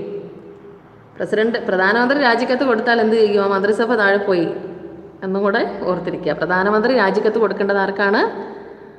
പ്രസിഡന്റിനാണ്. പ്രധാനമന്ത്രിക്ക് സത്യപ്രതിജ്ഞയൊക്കെ ചൊല്ലി കൊടുക്കുന്നതും ആര് തന്നെയാണ്? പ്രസിഡന്റാണെന്ന് ഓർത്തിരിക്കുക. അതുമായിട്ട് ബന്ധപ്പെട്ട ആർട്ടിക്കിളാണ് 75 കേട്ടോ. 75. അതുപോലെ തന്നെ നീതി ആയോഗ്, പ്ലാനിംഗ് കമ്മീഷൻ ഇപ്പം നിലവിലില്ല കേട്ടോ. പ്ലാനിംഗ് കമ്മീഷൻ, നാഷണൽ കൗൺസിൽ അത് നിലവിലില്ല ഇപ്പം. അങ്ങനെ നാഷണൽ ഇൻ്റഗ്രേഷൻ കൗൺസിൽ, ഇൻ്റർ സ്റ്റേറ്റ് കൗൺസിൽ, ഇതിൻ്റെയൊക്കെ ചെയർമാൻ ആര് തന്നെയാണ്? പ്രധാനമന്ത്രിയാണെന്ന് ഓർത്തിരിക്കുക. നമ്മളിത് ഇല്ലെന്ന് പറഞ്ഞാലും, നാഷണൽ ഡെവലപ്മെൻറ്റ് കൗൺസിലൊന്നും ഇപ്പം നിലവില്ലെന്ന് പറഞ്ഞാലും PSC ചിലപ്പോൾ ചോദിക്കും. എഴുതിക്കോണം കേട്ടോ. NDC, നാഷണൽ ഡെവലപ്മെൻറ്റ് കൗൺസിലിൻ്റെയും പ്ലാനിംഗ് കമ്മീഷൻ്റെയും നീതി ആയോഗിൻ്റെയും അതുപോലെ തന്നെ ഇൻ്റർ സ്റ്റേറ്റ് കൗൺസിൽ അതുപോലെ തന്നെ നാഷണൽ ഇൻ്റഗ്രേഷൻ കൗൺസിൽ, ഇതിൻ്റെയൊക്കെ അധ്യക്ഷൻ ആരാന്ന് ചോദിച്ചാലും ആരാന്ന് ഓർത്തോണം? പ്രധാനമന്ത്രിയാണെന്ന് ഓർത്തോണം. ഇനിയിപ്പം ഓരോ മന്ത്രിമാർക്കും പ്രത്യേക വകുപ്പുകൾ കൊടുത്തിട്ടുണ്ട്. ആ വകുപ്പുകൾ ഉൾപ്പെടാത്തതെല്ലാ വകുപ്പും ആരാ കൈകാര്യം ചെയ്യുന്നത്? ഓരോരുത്തർക്കും ഓരോരോ വകുപ്പ് കൊടുത്തിട്ടുണ്ട്. മാനവ വിഭവശേഷി രമേശ് പൊക്രിയാൽ, അതുപോലെ തന്നെ ഓരോരുത്തർക്ക് ആരോഗ്യം ഡോക്ടർ ഹർഷവർദ്ധൻ, അങ്ങനെ കൊടുത്ത് വിട്ടിട്ടുണ്ട്. ഇതിനകത്ത് ഉൾപ്പെടാത്ത വകുപ്പ് എല്ലാം ആരുടെ കയ്യിൽ ഓട്ടോമാറ്റിക്കായിട്ട് വന്നു ചേരും? അത് പ്രധാനമന്ത്രിയുടെ കയ്യിൽ വന്നു ചേരും. ഏറ്റവും പ്രായം കൂടിയ പ്രധാനമന്ത്രി ആരാ? നമ്മുടെ ഇന്ത്യയിലെ ഏറ്റവും പ്രായം കൂടിയ പ്രധാനമന്ത്രി കൂടുതൽ കാലം നമുക്കറിയാം നെഹ്റുവാണേ. കൂടുതൽ കാലം നെഹ്റുവാണെന്ന് ഓർത്തിരിക്കുക.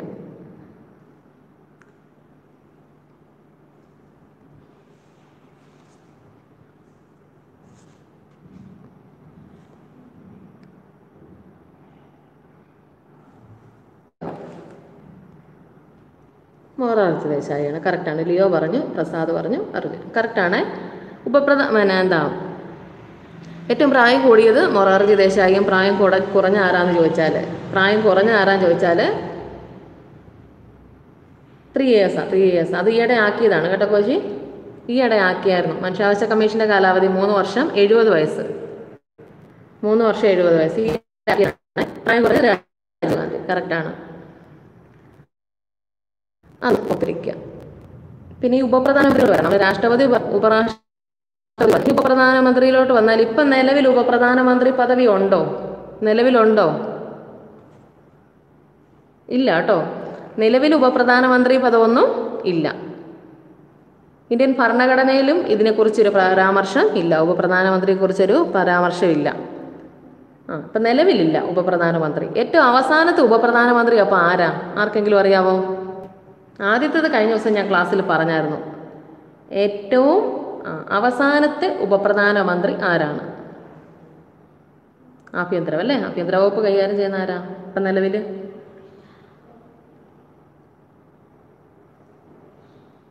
അവസാനത്തെ ഉപപ്രധാനമന്ത്രി ആരാ?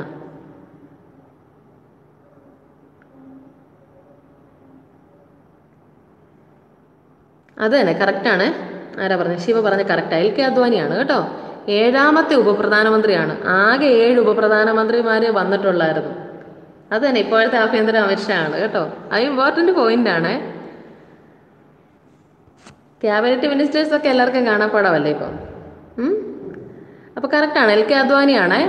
ആകെ നമ്മുടെ ലോക്സഭയിൽ 7 ഉപപ്രധാനമന്ത്രിമാരെ വന്നിട്ടുള്ളൂ. 7ാമത്തെ വ്യക്തിയാണ് LK അദ്വാനി. ഇനി നമ്മളോട് ചോദിക്കുകയാണ്, ആദ്യത്തെ ഉപപ്രധാനമന്ത്രി ആരാന്ന് പറഞ്ഞാൽ കഴിഞ്ഞ ദിവസം പറഞ്ഞാൽ നിങ്ങൾ മറന്നോ നോക്കട്ടെ.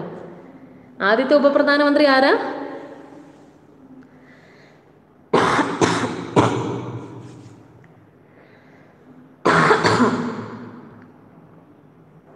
ആദ്യത്തെ ഉപപ്രധാനമന്ത്രി ആരാണ്? കറക്റ്റാണ്, സർദാർ വല്ലഭായ് പട്ടേലാണ്. സർദാർ വല്ലഭായ് പട്ടേലാണ്. ഇനി നമ്മളോട് ചോദിക്കുക, ഏറ്റവും കൂടുതൽ ഉപപ്രധാനമന്ത്രി പദം കൈകാര്യം ചെയ്ത ആരാണ്? കൂടുതൽ കാലം ഉപപ്രധാനമന്ത്രി പദം വഹിച്ചത് ആരാണെന്ന് ചോദിച്ചാലോ?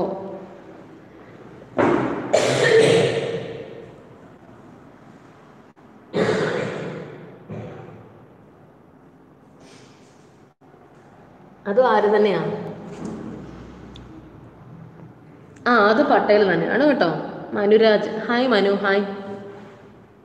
അപ്പം അതും പട്ടേല. ഇനി നമ്മളോട് ചോദിക്കുക, കുറച്ചു കാലം, ഇതെല്ലാവരും പറഞ്ഞ കറക്റ്റാണ്. ഇനി കുറച്ചു കാലം ഉപപ്രധാനമന്ത്രി പദം വഹിക്കുന്ന ആരാ? കുറച്ചു കാലം ഉപപ്രധാനമന്ത്രി പദം വഹിച്ചത് ആരാണെന്ന് ചോദിച്ചാലോ? ക്ലൂ തരാവേ. ലോക്സഭയിൽ ക്യാബിനറ്റ് പദവി കിട്ടിയ ആദ്യത്തെ പ്രതിപക്ഷ നേതാവ് ആരാ?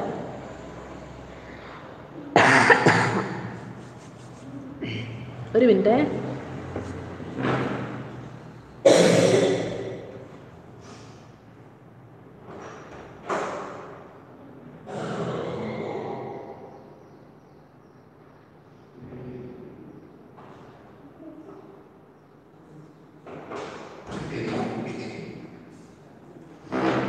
ആരാ?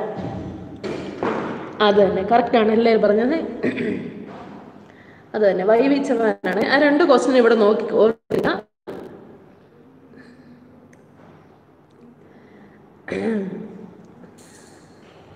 കുറച്ചു കാലം ഉപപ്രധാനമന്ത്രി ആയിരുന്നത് YV ചവാനാണ്. അതുപോലെ തന്നെ എന്താ പറഞ്ഞേ, രാജ്യസഭയിൽ അല്ല ലോകസഭയിൽ ക്യാബിനറ്റ് പദവി കിട്ടിയത് YV ചവാനാണെന്നും കൂടെ ഓർത്തിരിക്കുക. ഇനി ഞാൻ ചോദിക്കട്ടെ ഒരു ക്വസ്റ്റ്യൻ. ഉപപ്രധാനമന്ത്രി ആയ ശേഷം ഇന്ത്യയുടെ പ്രധാനമന്ത്രി ആയതാരാ? ഉപപ്രധാനമന്ത്രി ആയ ശേഷം ഇന്ത്യയുടെ പ്രധാനമന്ത്രിയായി ആര്?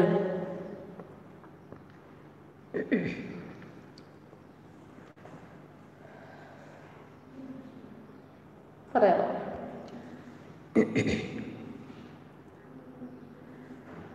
ചുമ ഡിസ്റ്റർബൻസ് ആയോ? സോറി കേട്ടോ. ക്ലൂ തരാം. ഇപ്പം ഞാൻ രണ്ട് കാര്യം മറ്റേ കാര്യം പിടികിട്ടിയില്ല. വൈവി ചവാന് മനസ്സിലായല്ലോ അല്ലേ? കുറച്ചു കാലം ഉപപ്രധാനമന്ത്രിയും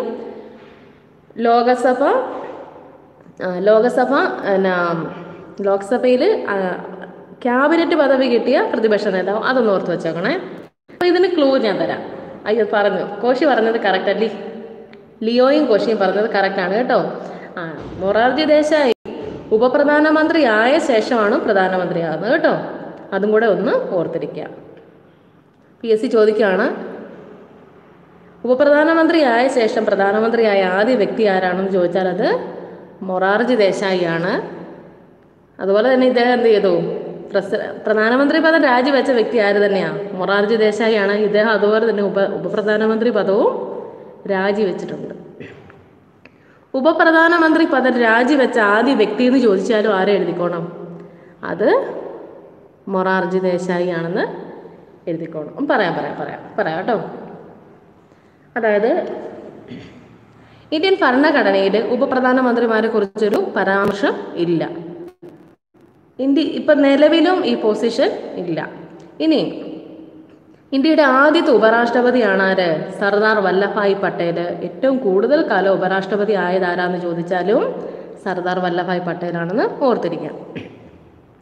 ഇനി നമ്മളോട് കുറച്ചു കാലം ഉപപ്രധാനമന്ത്രിയാണേ, രാഷ്ട്രപതി എന്ന് വല്ലതും പറഞ്ഞോ? ഞാൻ ഇല്ലല്ലോ. ഉപപ്രധാനമന്ത്രി, കുറച്ചു കാലം ഉപപ്രധാനമന്ത്രി പദം അലങ്കരിച്ച ആരാന്ന് ചോദിച്ചാൽ അത് YV ചവാനാണ്. ഓക്കെ, ഉപപ്രധാനമന്ത്രി കേട്ടോ. കുറച്ചു കാലം ഉപപ്രധാനമന്ത്രി പദം അലങ്കരിച്ചത് YV ചവാനാണെന്ന് ഓർത്തിരിക്കുക.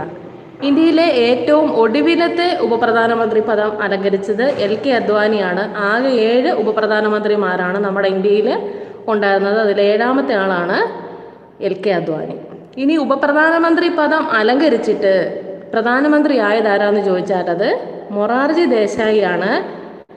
അതെന്ത് ചെയ്തു? ഉപപ്രധാനമന്ത്രി പദം രാജിവെച്ച ആദ്യത്തെ വ്യക്തി ആരാന്ന് ചോദിച്ചാലും അതും മൊറാർജി ദേശായി ആണെന്ന് ഓർത്തിരിക്കുക. പ്രധാനമന്ത്രി പദം രാജിവെച്ചതും ഇദ്ദേഹം തന്നെയല്ലേ? ഉപപ്രധാനമന്ത്രി പദം രാജിവെച്ചു ആദ്യ വ്യക്തിയാണ് എന്നും ഓർത്തിരിക്കുക. അപ്പം അത്രയും ഒന്നറിഞ്ഞിരിക്കുക അതുമായിട്ട് ബന്ധപ്പെട്ട് കേട്ടോ.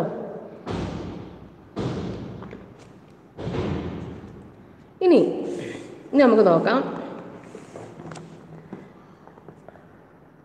ഓക്കെ, ഇനി നമുക്ക് നോക്കാവേ. കഴിഞ്ഞ ദിവസം ഞാനിത് പറഞ്ഞതായിരുന്നു, എന്നാലും നിങ്ങൾക്കൊന്ന് മാറിപ്പോയെന്നുള്ളത് നോക്കട്ടെ. ഇന്ത്യയിലെ ആദ്യത്തെ മന്ത്രിസഭ നിങ്ങൾക്ക് അറിയാവോ? മന്ത്രിസഭയെക്കുറിച്ച് അറിയാമോ? വകുപ്പുകളൊക്കെ കൈകാര്യം. ഞാൻ ഇന്നലെ പറഞ്ഞില്ലായിരുന്നു അത്. എല്ലാവർക്കും അത് ക്ലിയർ അല്ലേ? ഓക്കെ അല്ലേ? ഇനി പറയണ്ടല്ലോ. ഓക്കെ, ഇനി നമുക്ക് ഇന്ത്യൻ പാർലമെൻറ്റിലോട്ട് പോകാം. പാർലമെൻറ്റ് ഞാൻ പറഞ്ഞായിരുന്നു, രാജ്യസഭ, ലോകസഭ, പിന്നെ president. Hi Shivana, hi. Rajya Sabha, Lok Sabha, president, ഇവ 3 പേരും കൂടെ ചേർന്നതാണല്ലോ പാർലമെൻറ്റ്. ഈ പാർലമെൻറ്റുമായിട്ട് ബന്ധപ്പെട്ട ആർട്ടിക്കിൾ എത്ര? പാർലമെൻറ്റുമായി ബന്ധപ്പെട്ട ആർട്ടിക്കിൾ എത്രയാണ്? പറഞ്ഞേ, ഏത് ആർട്ടിക്കിളാണ് പാർലമെൻറ്റുമായിട്ട് ബന്ധപ്പെട്ടത്?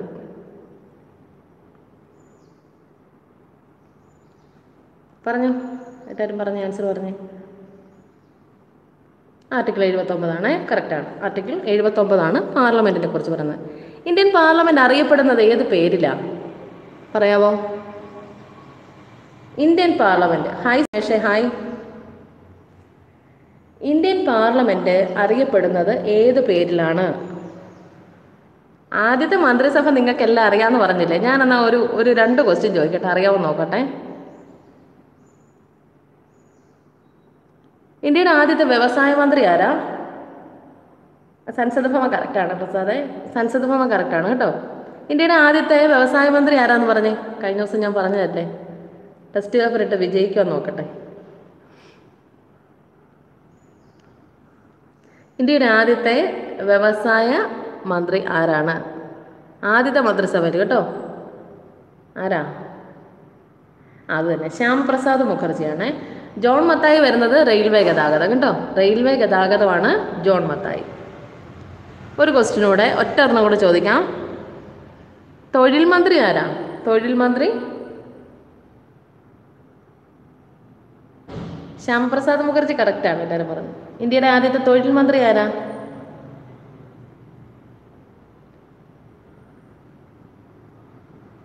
കറക്റ്റാണ്, ജഗജീവൻ റാമാണ്. ലിയോ പറഞ്ഞത് കറക്റ്റാണ്, ജഗജീവൻ റാമാണ്.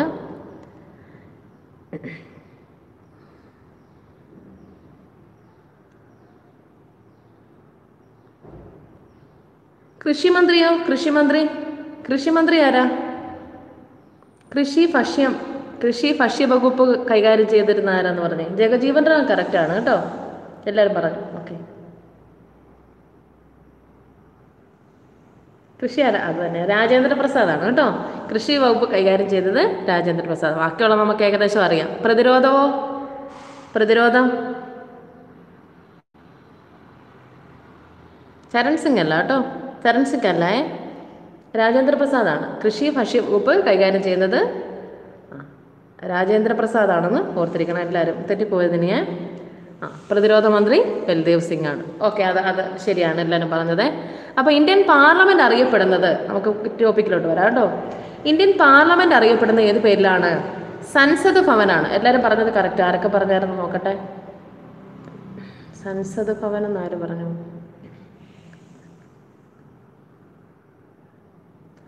ഓം പ്രസാദ് പറഞ്ഞായിരുന്നു. കോശി പറഞ്ഞു. കറക്റ്റാണ്, കറക്റ്റാണ്. അപ്പം സൻസദ് ഭവൻ എന്ന് ഓർത്തിരിക്കുക. ഇനി നമ്മളോട് ചോദിക്കുകയാണ്, പാർലമെന്റിന്റെ നിലവിലെ പിൻകോഡ് എത്രയാണെന്ന് ചോദിച്ചാലോ ഏതെഴുതും? നിലവിലെ പാർലമെന്റിന്റെ പിൻകോഡ് എത്രയാണ്? പറഞ്ഞേ.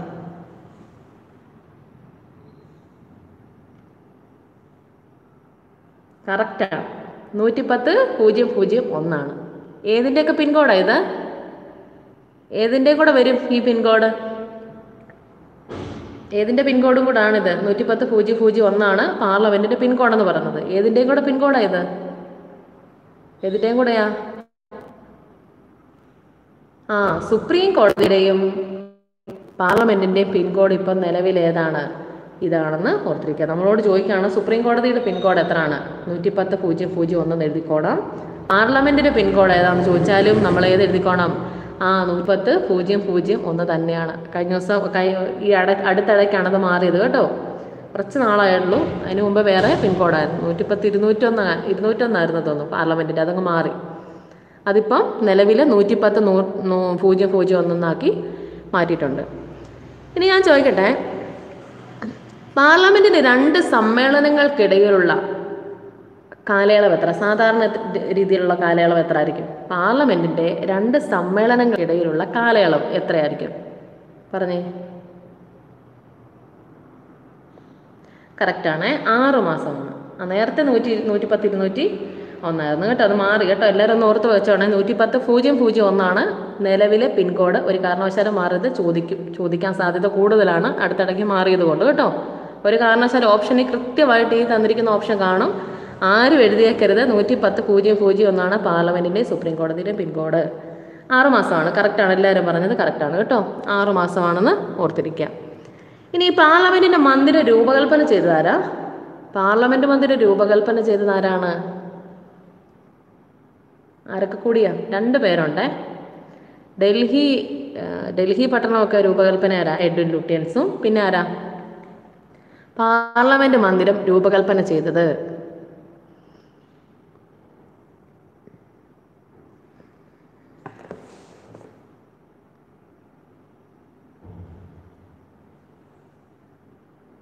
Herbert Baker. കറക്റ്റാണ് കേട്ടോ, അത് തന്നെ, ഹെർബർട്ട് ബെക്കറും കൂടിയാണ്. അപ്പോൾ പാർലമെന്റ് മന്ദിരം രൂപകൽപ്പന ചെയ്തത് ആരാന്ന് ചോദിച്ചാൽ എഡ്വിൻ ലുട്യൻസും അതുപോലെ തന്നെ ഹെർബർട്ട് ബെക്കറുമാണെന്ന് ഓർത്തിരിക്കുക.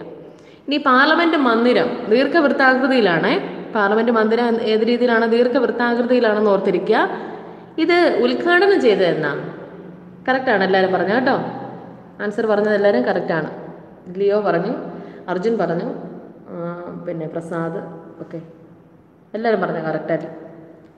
ജെസ്സി, മനുരാജ്, ഓക്കെ, സുമേഷ് പറഞ്ഞേ. ഏത് വർഷം ആണ്? 1927. കറക്റ്റാണ്. 1927 ജനുവരി 18-നാണ്. ജനുവരി 18 അത്ര വലിയൊരു ഇമ്പോർട്ടൻ്റ് ഒന്നും അല്ല. എന്നാലും നമ്മൾ ഇനി ഓപ്ഷനിൽ അങ്ങനെ ഒരു ഡേറ്റ് സഹിതം തന്നാൽ നിങ്ങൾക്ക് എഴുതാമല്ലോ. 1927 1927 ജനുവരി 18-നാണ് ഈ പാർലമെൻറ്റ് മന്ദിരം ഉദ്ഘാടനം ചെയ്യുന്നത്. 1911 വരുന്നുണ്ടല്ലോ അർജുൻ. നമ്മുടെ ഡൽഹി തലസ്ഥാനമാക്കി ബ്രിട്ടീഷുകാർ. അത് 1911-ലാണ്. അതും പ്രീവിയസ് ക്വസ്റ്റ്യൻ ആണ് കേട്ടോ. Okay, Irwin പ്രഭുവാണ്. കറക്റ്റാണ്, അർജുൻ പറഞ്ഞു, കറക്റ്റാണ്. ഇർവിൻ പ്രഭുവാണത് ഉദ്ഘാടനം ചെയ്തത്. അത് തന്നെ, ഇർവിൻ പ്രഭുവാണ് ഉദ്ഘാടനം ചെയ്തത് കേട്ടോ. പാർലമെൻറ്റ് മന്ദിരം ഉദ്ഘാടനം ചെയ്ത ആരാന്ന് ചോദിച്ചാൽ ഇർവിൻ പ്രഭുവാണ്. 1927-ലാണ്. അതുപോലെ തന്നെ ജനുവരി 18 കൂടെ ഓർത്തിരിക്കുക. ഇനി നമ്മളോടൊരു ക്വസ്റ്റ്യൻ വരുവാണെന്ന് വെച്ചു, ഇന്ത്യൻ പാർലമെൻറ്റ് പാസ്സാക്കിയ ഏറ്റവും ദൈർഘ്യമേറിയ നിയമം ഏതാണെന്ന് ചോദിച്ചാലോ ഏത് വരും? ഇന്ത്യൻ പാർലമെൻറ്റ് പാസ്സാക്കിയ ഏറ്റവും ദൈർഘ്യമേറിയ നിയമം ഏതെന്ന് ചോദിച്ചാൽ ഏതെഴുതും?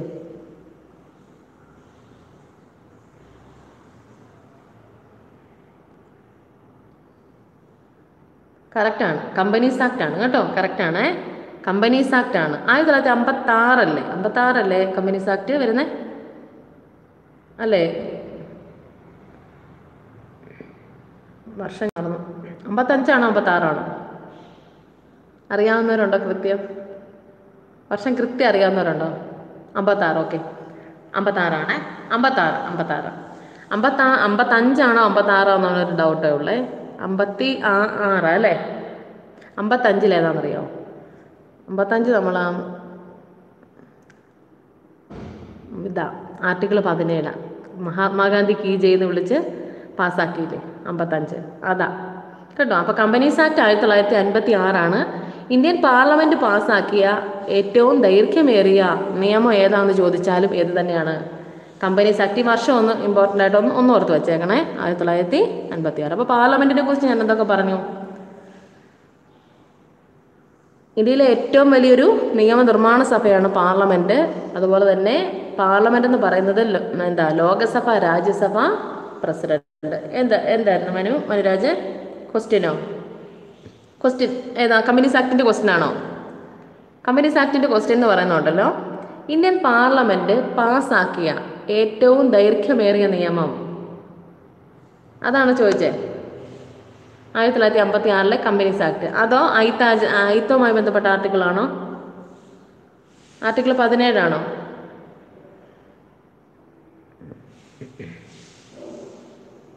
ആർട്ടിക്കിൾ 17 പറയുന്നത് 1955. ആർട്ടിക്കിൾ 17 എന്ന് പറഞ്ഞ അയിത്തവുമായി ബന്ധപ്പെട്ട ആർട്ടിക്കിളാണ്. അത് പാസ്സാക്കിയത് 1955 പാസ്സാക്കിയത്. 1955 ആർട്ടിക്കിൾ 17 പാസ്സാക്കുന്നത്. അപ്പം പാർലമെൻറ്റിൽ ഇത് പാസ്സാക്കുമ്പോൾ എന്ത് ചെയ്തു? ജനങ്ങളെല്ലാം, പാർലമെൻറ്റിലെ അംഗങ്ങളെല്ലാം എന്ത് ചെയ്തു? മഹാത്മാഗാന്ധി കീ എന്ന് പറഞ്ഞിട്ട് പാസ്സാക്കിയതാണ്. ഏത്? അതങ്ങനെ തന്നെ PSC ചോദിച്ചിട്ടുണ്ട്. മഹാത്മാഗാന്ധി കീ എന്ന് പറഞ്ഞ് പാസ്സാക്കിയ ആർട്ടിക്കിൾ താഴെ പറയുന്നവയിൽ ഏതാണ്? ഓക്കെ, അതായിരുന്നു അല്ലേ ആർട്ടിക്കിൾ 17. ഓക്കെ, അപ്പോൾ ഞാൻ ജസ്റ്റ് ഒന്നുകൂടെ പറയാവേ. ഇന്ത്യൻ പാർലമെൻറ്റ് എന്ന് പറയുന്നത് രാജ്യസഭ, ലോകസഭ, പ്രസിഡന്റ്.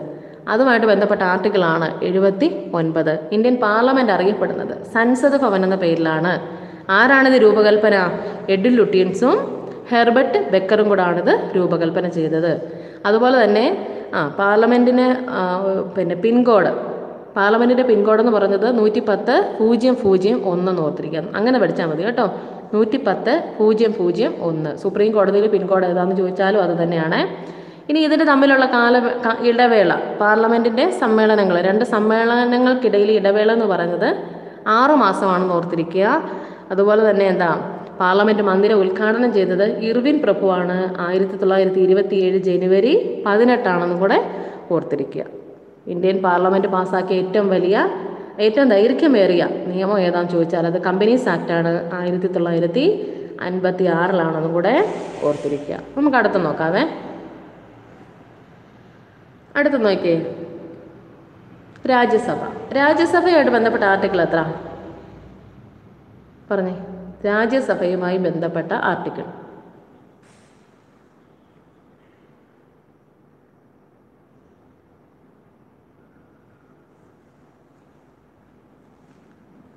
എൺപതാണ് കേട്ടോ, 80.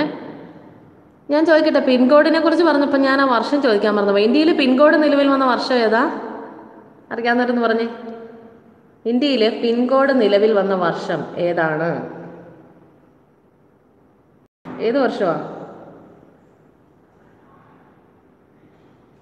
1972. കറക്റ്റാണേ. അതും ഒരു ഇമ്പോർട്ടൻ്റ് പോയിന്റാണ് കേട്ടോ. പിൻകോഡിലെ അക്കങ്ങൾ എത്ര എണ്ണമാണ്? പിൻകോഡിൽ എത്ര അക്കങ്ങളാണ് ഉള്ളത് നമ്മുടെ കേരളത്തിലൊക്കെ? 110,001. പിൻകോഡിൽ എത്ര അക്കങ്ങളാണ് പറഞ്ഞേ എല്ലായിടത്തെയും?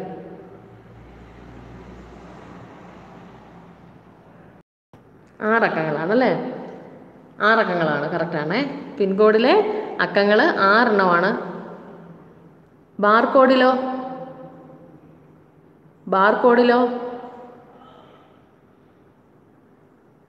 നമുക്ക് PSCയുടെ ക്വസ്റ്റ്യനാണ് കേട്ടോ.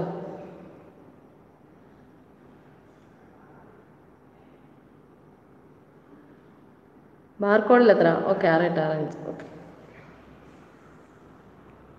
ഓക്കെ 6 എണ്ണം. ഓക്കെ, ബാർകോഡിൽ 10 അല്ല കേട്ടോ, 10 അല്ല.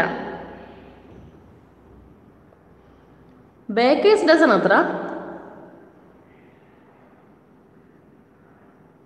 ബാർകോഡിൽ 10 ആണോ?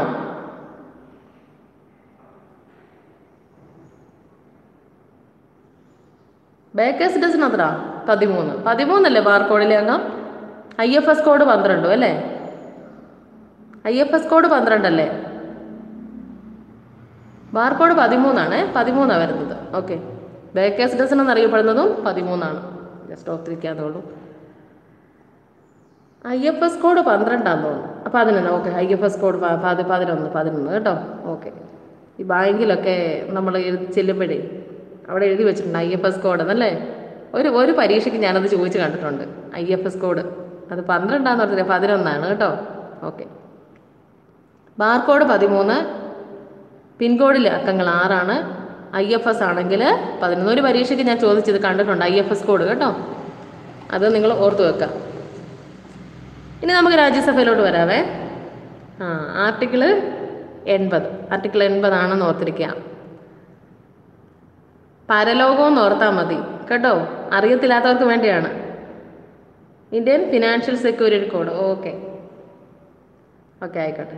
IFS കോഡിൻ്റെ ഫുൾ ഫോമാണ് Indian financial security code. Thanks Arjun, thanks. അപ്പം നോക്കിക്കേ, പരലോകം എന്ന് ഓർത്തിരിക്കണേ. പരലോകം, പാർലമെൻറ്റ് 79, രാജ്യസഭ 80. അറിയത്തില്ലാത്തവർക്കാട്ടോ. ലോകസഭ എത്ര? 81. പരലോകം എന്ന് ഓർത്തിരുന്നാൽ മതി. അത് 3 എണ്ണം ആ വഴിക്ക് കിട്ടിക്കൊള്ളും നമുക്ക്. പരലോകം, പാർലമെൻറ്റ് 79, രാജ്യസഭ 80, ലോകസഭ 81. അറിയത്തില്ലാത്തവർക്ക് വേണ്ടി, അറിയാവുന്നവരുണ്ടെന്ന് എനിക്കറിയാം ഈ കൂട്ടത്തിൽ കേട്ടോ. ഇനി ഞാൻ ചോദിക്കട്ടെ,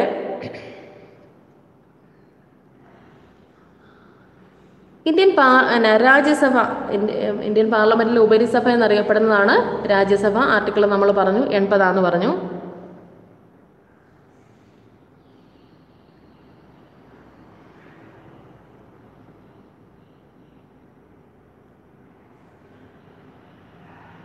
ഓക്കെ, അടുത്തത് നോക്കിയേ. രാജ്യസഭ എന്ന ആശയം കടമെടുത്തിരിക്കുന്നത് എവിടുന്നാണ്? രാജ്യസഭ എന്ന ആശയം കടം എടുത്തിരിക്കുന്നത് എവിടുന്നാണ്?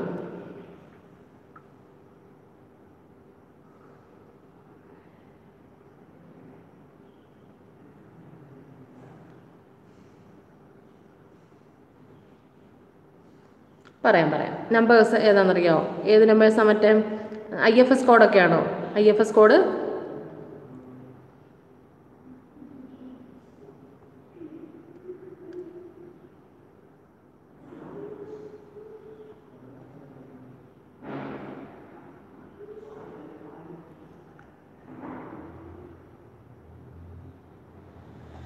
ഓക്കെ. അതായത് പിൻകോഡിലെ അക്കങ്ങൾ 6 എണ്ണമാണ്.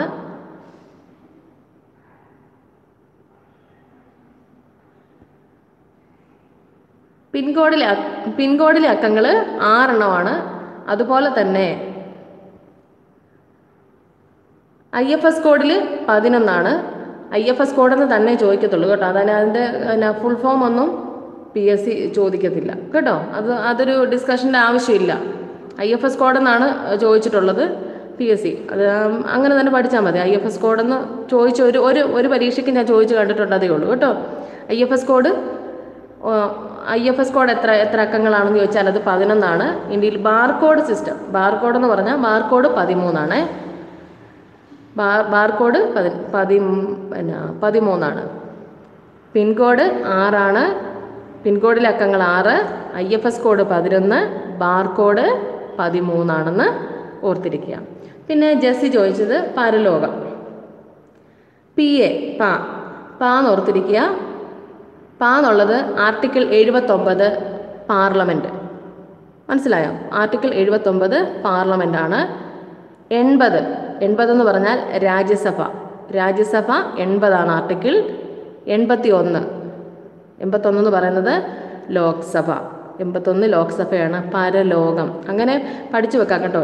ചില കാര്യങ്ങളൊക്കെ നമ്മൾ ചെറിയ കോഡുകളൊക്കെ ഉപയോഗിക്കുന്നത് നല്ലതാണ്. എപ്പോഴും അത് ഉപയോഗിച്ച് വെച്ചാൽ എല്ലാം കൂടെ നമുക്ക് കുഴഞ്ഞു പോകുന്നേ ഉള്ളൂ. എല്ലാത്തിനും കോഡൊന്നും ഉപയോഗിക്കാതെ അത്യാവശ്യം കാര്യങ്ങൾ, പെട്ടെന്ന് മറന്നു പോകുന്ന കുറച്ച് കാര്യങ്ങൾ ഓർത്ത് വെക്കുന്നത് നല്ലതാണ് കേട്ടോ.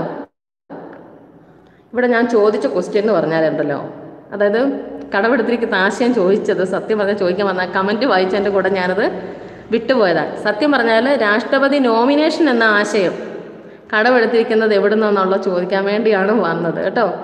രാഷ്ട്രപതി നോമിനേഷൻ എന്ന ആശയം കടമെടുത്തിരിക്കുന്നത് എവിടെ നിന്നാണ്? രാഷ്ട്രപതിയുടെ നോമിനേഷൻ എന്ന ആശയം കടമെടുത്തിരിക്കുന്നത് എവിടെ നിന്നാണ്?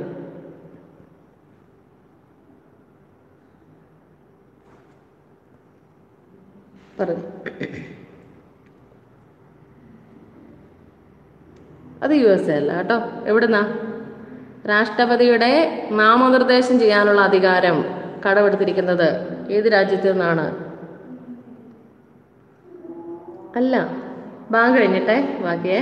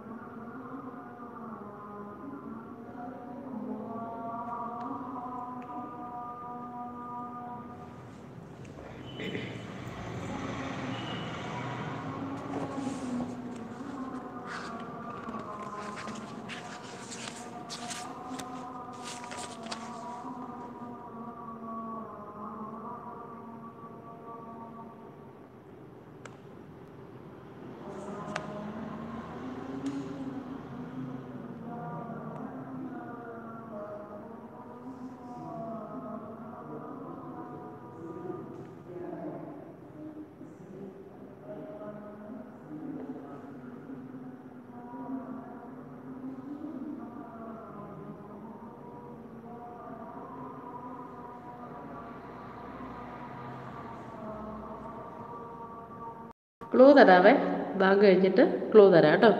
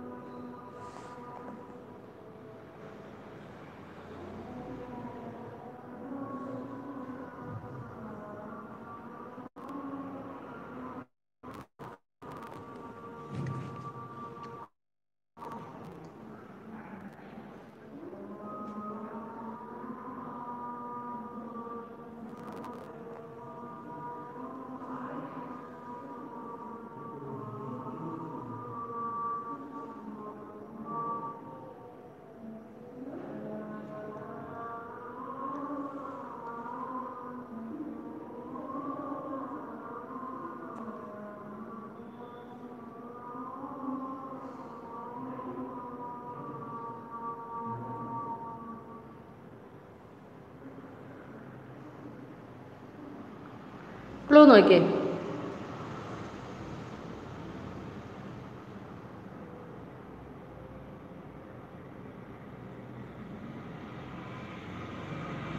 അതായത് പറയാൻ വന്നത് പോയി. നിർദ്ദേശക തത്വങ്ങളും പ്രസിഡന്റ് തിരഞ്ഞെടുപ്പും രാജ്യസഭയിലോട്ടുള്ള നോമിനേഷനും ഇതൊക്കെ കടമെടുത്തിരിക്കുന്നത് എവിടുന്നാണ്? മാർഗനിർദ്ദേശക തത്വങ്ങളും പ്രസിഡന്റ് തിരഞ്ഞെടുപ്പും പിന്നെ അതുപോലെ തന്നെ നോമിനേഷനും എവിടുന്നാ?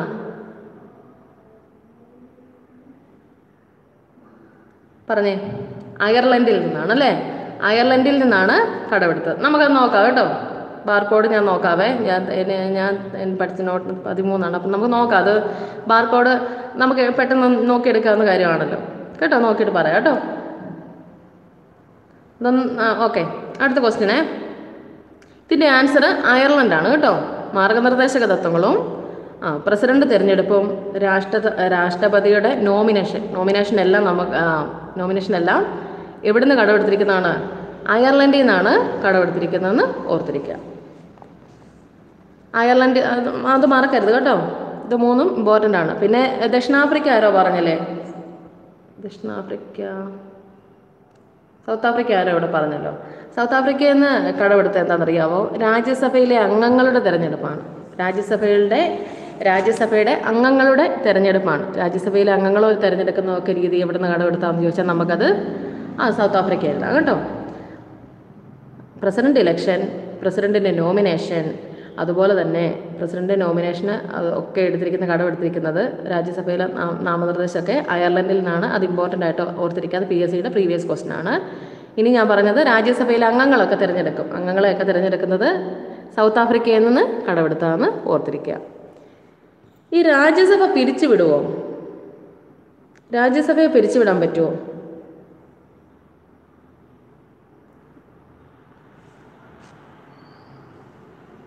പറ്റുമോ? ഇല്ല അല്ലേ? ഒരിക്കലും പിരിച്ചുവിടാത്ത സഭ ഏതാണ്? അത് രാജ്യസഭയാണ്. അത് PSCയുടെ ഒരു ക്വസ്റ്റ്യൻ ആണ്.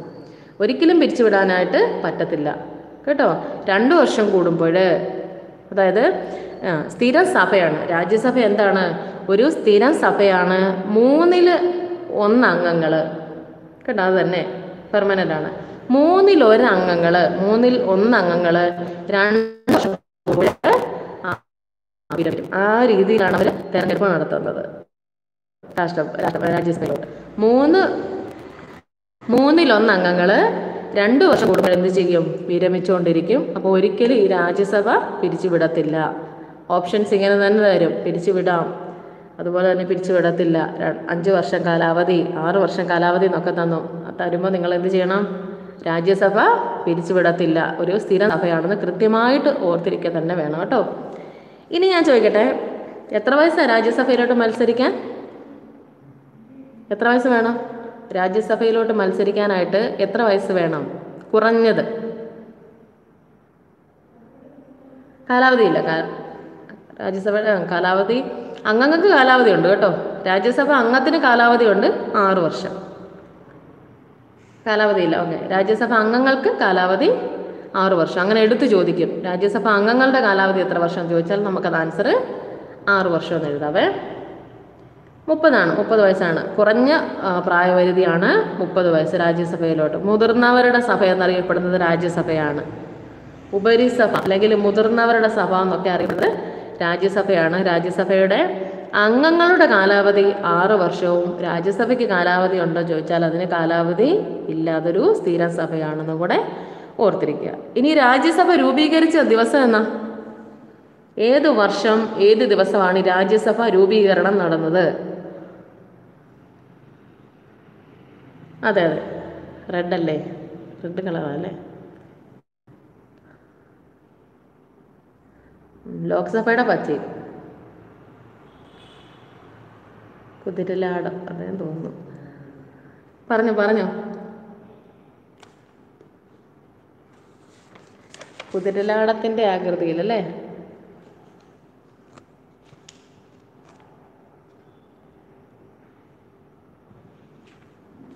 കറക്റ്റാണ്. 1900 ഡേറ്റ് കറക്റ്റാണ്. മനുരാജ് പറഞ്ഞ വർഷം കറക്റ്റും റജീന പറഞ്ഞത് ഡേറ്റും കറക്റ്റും. ഓക്കെ. 1952 ഏപ്രിൽ 3-നാണ് രാജ്യസഭ രൂപീകരിച്ചത്. 50 വരത്തില്ലല്ലോ. 1952 ഏപ്രിൽ 3-നാണ് രാജ്യസഭ രൂപീകരിച്ചത്. ഇമ്പോർട്ടൻ്റ് ആയിട്ട് അറിഞ്ഞിരിക്കണം. 1952 ഏപ്രിൽ 3-ന് രാജ്യസഭ രൂപീകരിച്ചു. ഇതിൻ്റെ പ്രഥമ സമ്മേളനം ഇതിൻ്റെ പ്രഥമ സമ്മേളനം നടന്നത് 52 ഏപ്രിൽ 3-ആണ്. 52 ഏപ്രിൽ 3-ആണ് പ്രഥമ സമ്മേളനം എന്നാ നടന്നേ?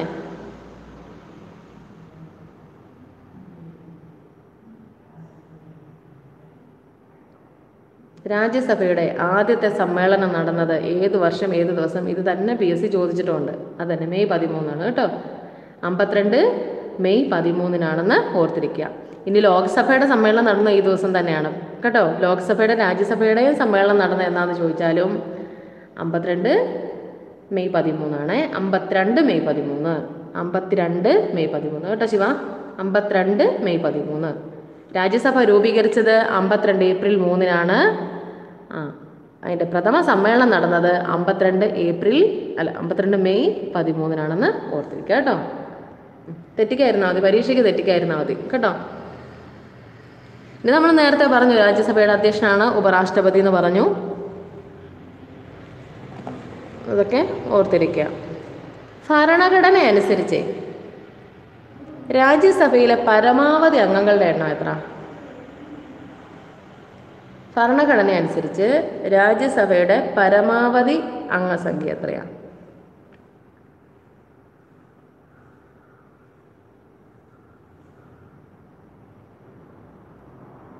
പറയാമോ?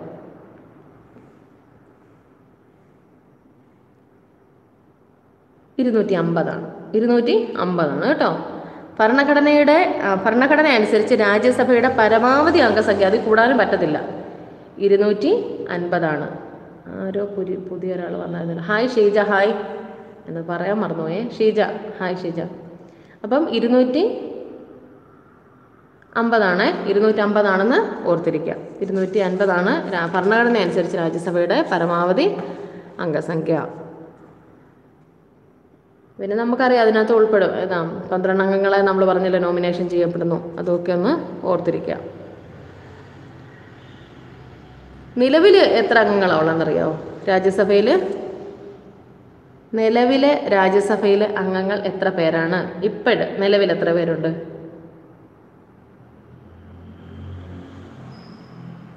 ലോക്സഭയിൽ 552 പേരല്ലേ? 552 പരമാവധി. നാട്ടുരാജ്യങ്ങളെ വെച്ചൊരു കണക്കാണേ. അതായത് സ്വാതന്ത്ര്യം കിട്ടുന്നതിന് മുമ്പ് ഇന്ത്യയിലെ നാട്ടുരാജ്യങ്ങൾ 552 എണ്ണമായിരുന്നു. ആ രീതിയിൽ വെച്ചൊരു കണക്ക് വെച്ചിട്ട് ഒരു 552 ലോക്സഭയുടെ കൂടെ നമുക്ക് പറയാം കേട്ടോ. 245 ഇപ്പം നിലവിൽ കേട്ടോ. 245. അപ്പം രാജ്യസഭയിലെ പരമാവധി അംഗസംഖ്യ 250. നിലവിലെ രാജ്യസഭയിലെ അംഗങ്ങൾ 245 ഓർത്തിരിക്കുക. ഇനി ഈ രാജ്യസഭയിൽ ഏറ്റവും കൂടുതൽ അംഗങ്ങളുള്ള സംസ്ഥാനം ഏതായിരിക്കും? രാജ്യസഭയിൽ അംഗങ്ങൾ കൂടുതലുള്ള സംസ്ഥാനം ഏതായിരിക്കും?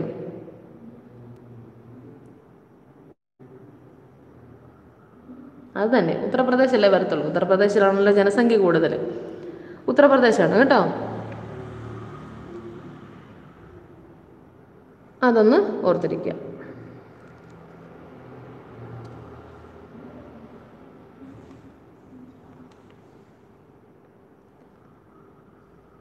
രാജ്യസഭയുടെ ആദ്യത്തെ അധ്യക്ഷൻ ആരാണ്? രാജ്യസഭയുടെ ആദ്യത്തെ അധ്യക്ഷൻ ആരാ? ചോദിക്കട്ടെ, രാജ്യസഭയുടെ ആദ്യത്തെ അധ്യക്ഷൻ ആരാണ്?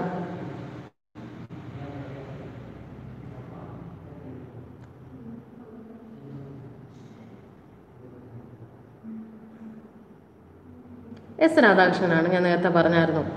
രാജ്യസഭയുടെ പിതാവെന്ന് ജവഹർലാൽ നെഹ്റു വിശേഷിപ്പിച്ചത് ആരെ തന്നെയാണെന്നറിയാമോ? ഇദ്ദേഹത്തെ തന്നെയാണ് രാജ്യസഭയുടെ പിതാവെന്ന് ഞാൻ നേരത്തെ പറഞ്ഞില്ലേ. അത് PSCയുടെ ഒരു ക്വസ്റ്റ്യൻ ആണ്. രാജ്യസഭയുടെ പിതാവെന്ന് അറിയപ്പെടുന്നത് എസ് രാധാകൃഷ്ണനാണ്. അങ്ങനെ വിശേഷിപ്പിച്ച ആരാന്ന് ചോദിച്ചാൽ അത് നെഹ്റു ആണെന്ന് ഓർത്തിരിക്കുക. നമ്മൾ പിന്നെ പറഞ്ഞു രാജ്യസഭയിൽ അധ്യക്ഷനായ ആദ്യ മലയാളിയാണ് KR നാരായണന് ഇപ്പോഴത്തെ അധ്യക്ഷനാണ് വെങ്കയ്യ നായിഡു. രാജ്യസഭയുടെ ഇപ്പോഴത്തെ അധ്യക്ഷൻ വെങ്കയ്യ നായിഡു എന്നൊക്കെ നമ്മൾ പറഞ്ഞായിരുന്നു അല്ലേ? അതും ഒന്ന് ഓർത്തിരിക്കുക.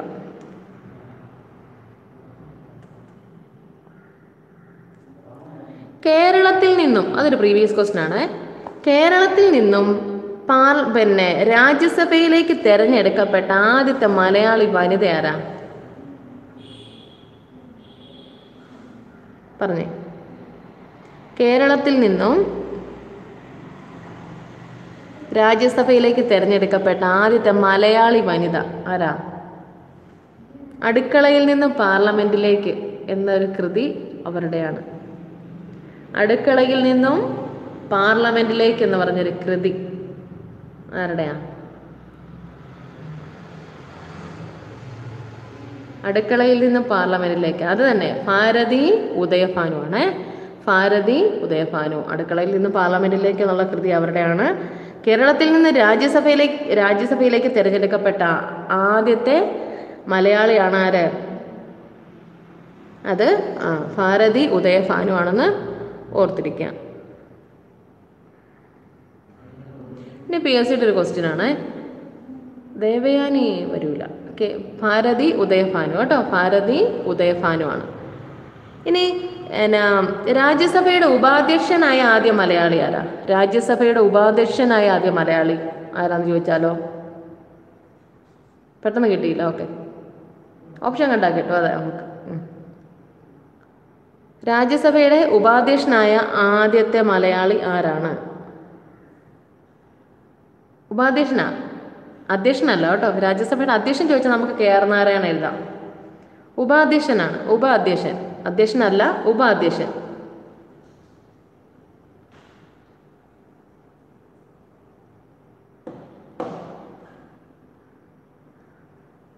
അതെ, MM ജേക്കബാണ്. MM ജേക്കബാണ്. മനുരാജ് പറഞ്ഞത് കറക്റ്റാണ് കേട്ടോ. രാജ്യസഭയുടെ ഉപാധ്യക്ഷനായ ആദ്യത്തെ മലയാളി ആരാന്ന് ചോദിച്ചാൽ അത് MM ജേക്കബാണ്. പ്രീവിയസ് ക്വസ്റ്റ്യൻ ആണ്. അതെ, MM ജേക്കബാണ്. ഇനി അറിഞ്ഞിരിക്കണം, കുറച്ച് കാലം രാജ്യസഭയുടെ ഉപാധ്യക്ഷനായത് ആരാന്ന് ചോദിച്ചാലും ആര് തന്നെയാ? ഈ MM ജേക്കബ് തന്നെയാണ്. കുറച്ചു കാലം രാജ്യസഭയുടെ അധ്യക്ഷനായത് ആരാന്ന് ചോദിച്ചാലും MM ജേക്കബ് തന്നെയാണെന്ന് ഓർത്തിരിക്കുക. അതുപോലെ തന്നെ എന്താ, ഇനി ഇമ്പോർട്ടൻ്റ് ആണ്, രാജ്യസഭയുടെ ഉപാധ്യക്ഷനാകുന്ന രണ്ടാമത്തെ മലയാളി, അതൊരു ഇമ്പോർട്ടൻ്റ് ക്വസ്റ്റ്യനാണ്. അതാരാ? രാജ്യസഭയുടെ ഉപാധ്യക്ഷനായ ആദ്യ മലയാളി MM ജേക്കബ്. കുറച്ചു കാലം രാജ്യസഭ ഉപാധ്യക്ഷനായിരുന്നത് MM ജേക്കബ്. രണ്ടാമതൊരു മലയാളി പിന്നെ ഉപാധ്യക്ഷനായി, അതാരാന്നറിയാമോ ആർക്കെങ്കിലും? PJ കുര്യനാണ്. PJ കുര്യൻ. രാജ്യസഭ ഉപാധ്യക്ഷനാകുന്ന രണ്ടാമത്തെ മലയാളിയാണ് PJ കുര്യൻ കേട്ടോ. PJ കുര്യൻ. അത്രയും മതി. എല്ലാം കൂടെ അല്ലേ? പ്രസാദ് പറഞ്ഞു കറക്റ്റാണ്. PJ കുര്യനാണ്. PJ കുര്യനാണെന്ന് ഓർത്തിരിക്കുക. ഇനി രാജ്യസഭയിലേക്ക് നോമിനേഷൻ ചെയ്യപ്പെട്ട ആദ്യ വനിത എന്ന് പറഞ്ഞൊരു ക്വസ്റ്റ്യൻ ചോദിച്ചാലോ? ഇമ്പോർട്ടൻ്റ് പോയിൻ്റാണ്. അതെ, രാജ്യസഭയിലേക്ക് നോമിനേഷൻ ചെയ്യപ്പെട്ട ആദ്യത്തെ വനിത എന്ന് പറഞ്ഞത് ആരാ? പറയാമോ?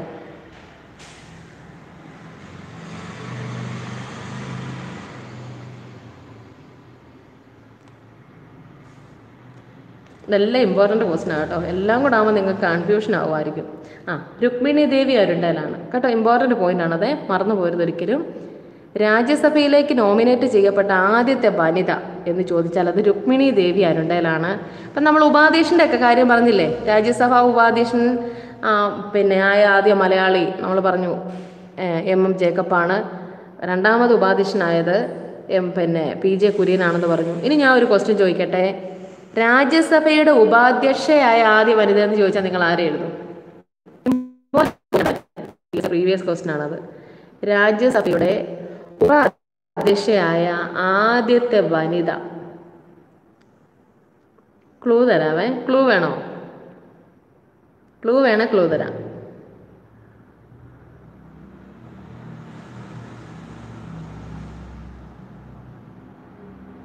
പറയാം. ക്ലൂ ഇതാണ്, തരംഗദൈർഘ്യം കുറഞ്ഞ നിറവേതാ? തരംഗദൈർഘ്യം കൂടിയ നിറം നമുക്കറിയാം, കുറഞ്ഞ നിറവേതാ? അത് തന്നെ ലിയോ പറഞ്ഞു. വയലറ്റ് ആൽവയാണ്. ആൽവയാണ് കേട്ടോ. Violet Alva. രാജ്യസഭയുടെ ഉപാധ്യക്ഷയായ ആദ്യത്തെ വനിത ആരാന്ന് ചോദിച്ചാൽ ആരാണ്? അത് വയലറ്റ് ആൽവ കേട്ടോ. മറക്കരുതേ, ഇമ്പോർട്ടൻ്റ് പോയിന്റാണ്. വയലറ്റ് ആൽവയാണ്. രാജ്യസഭയുടെ ഉപാധ്യക്ഷയായ ആദ്യത്തെ വനിതയാണ് വയലറ്റ് ആൽവ. വയലറ്റ് ആൽവ എന്ന് ഓർത്തിരിക്കുക. ഓക്കെ.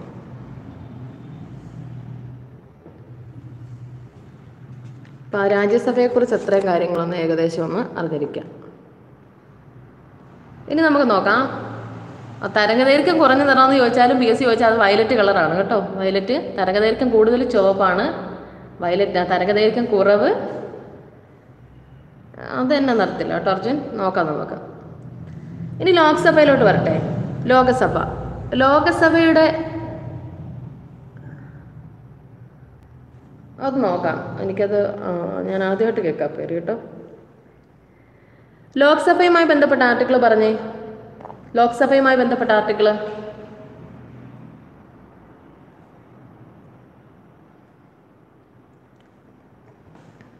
ലോക്സഭ ചെറിയൊരു എക്സാം ഇടാവേ.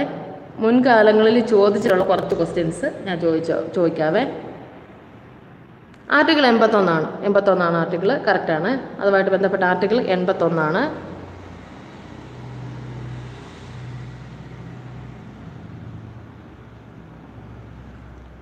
ലോകസഭ രൂപീകരിച്ച വർഷവും ദിവസവും പറയാമോ? ലോക്സഭ രൂപീകരിച്ച വർഷവും വേണം, ദിവസവും വേണം. രാജ്യസഭ നമ്മൾ പറഞ്ഞു 1952 ഏപ്രിൽ 3 രാജ്യസഭ രൂപീകരിച്ചതെന്ന് പറഞ്ഞു. മറക്കരുത്. ലോക്സഭയുമായി ബന്ധപ്പെട്ട ആർട്ടിക്കിൾ 81. ലോക്സഭ രൂപീകരിച്ച വർഷവും ദിവസവും പറയണേ. അറിയത്തില്ലെങ്കിൽ ഞാൻ പറയും കേട്ടോ.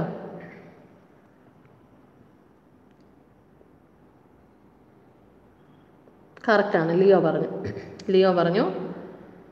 അർജുൻ പ്രസാദ് പറഞ്ഞു.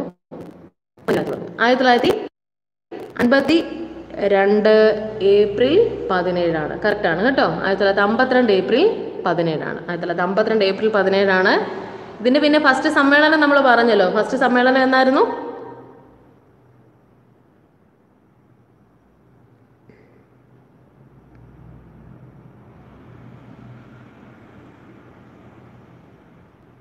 ഫസ്റ്റ് സമ്മേളനം എന്നാ? രാജ്യസഭയുടെ ലോക്സഭയുടെയും സമ്മേളനം ഒരു ദിവസമാണെന്ന് ഞാൻ നേരത്തെ പറഞ്ഞില്ലേ. 52 മെയ് 13.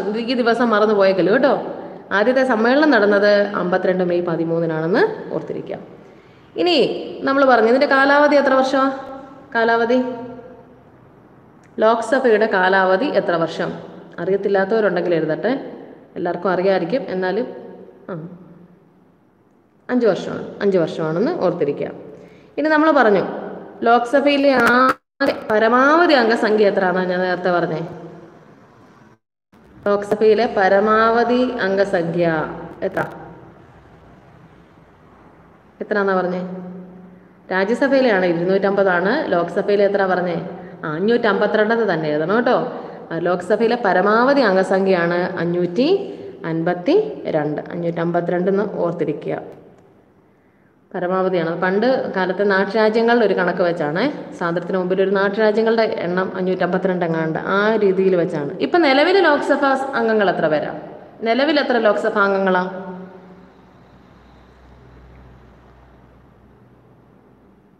നിലവിലെ ലോക്സഭാ അംഗങ്ങൾ എത്ര പേരുണ്ട്?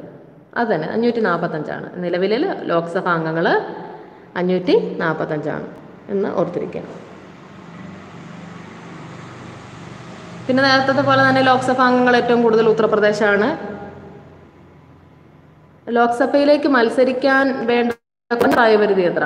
രാജ്യസഭ നമ്മൾ പറഞ്ഞു 3 ഉപരിസഭ അതുപോലെ തന്നെ മുതിർന്നവരുടെ സഭ അറിയപ്പെടുന്നത് രാജ്യസഭ. അതുകൊണ്ടാണ് 30 വയസ്സല്ലേ. ലോക്സഭയിലോട്ട് മത്സരിക്കണമെങ്കിൽ എത്ര വയസ്സാ? പ്രധാനമന്ത്രിയായിട്ട് മത്സരിക്കണമെങ്കിലും ഒക്കെ എത്ര വയസ്സ് മതി? 25 വയസ്സ് മതി എന്ന് ഓർത്തിരിക്കാം. ഇനി ലോകസഭ പിരിച്ചുവിടാൻ അധികാരം ആർക്കാ ഉള്ളത്? ലോക്സഭ പിരിച്ചുവിടാൻ അധികാരം ഉള്ളത് ആർക്കാ?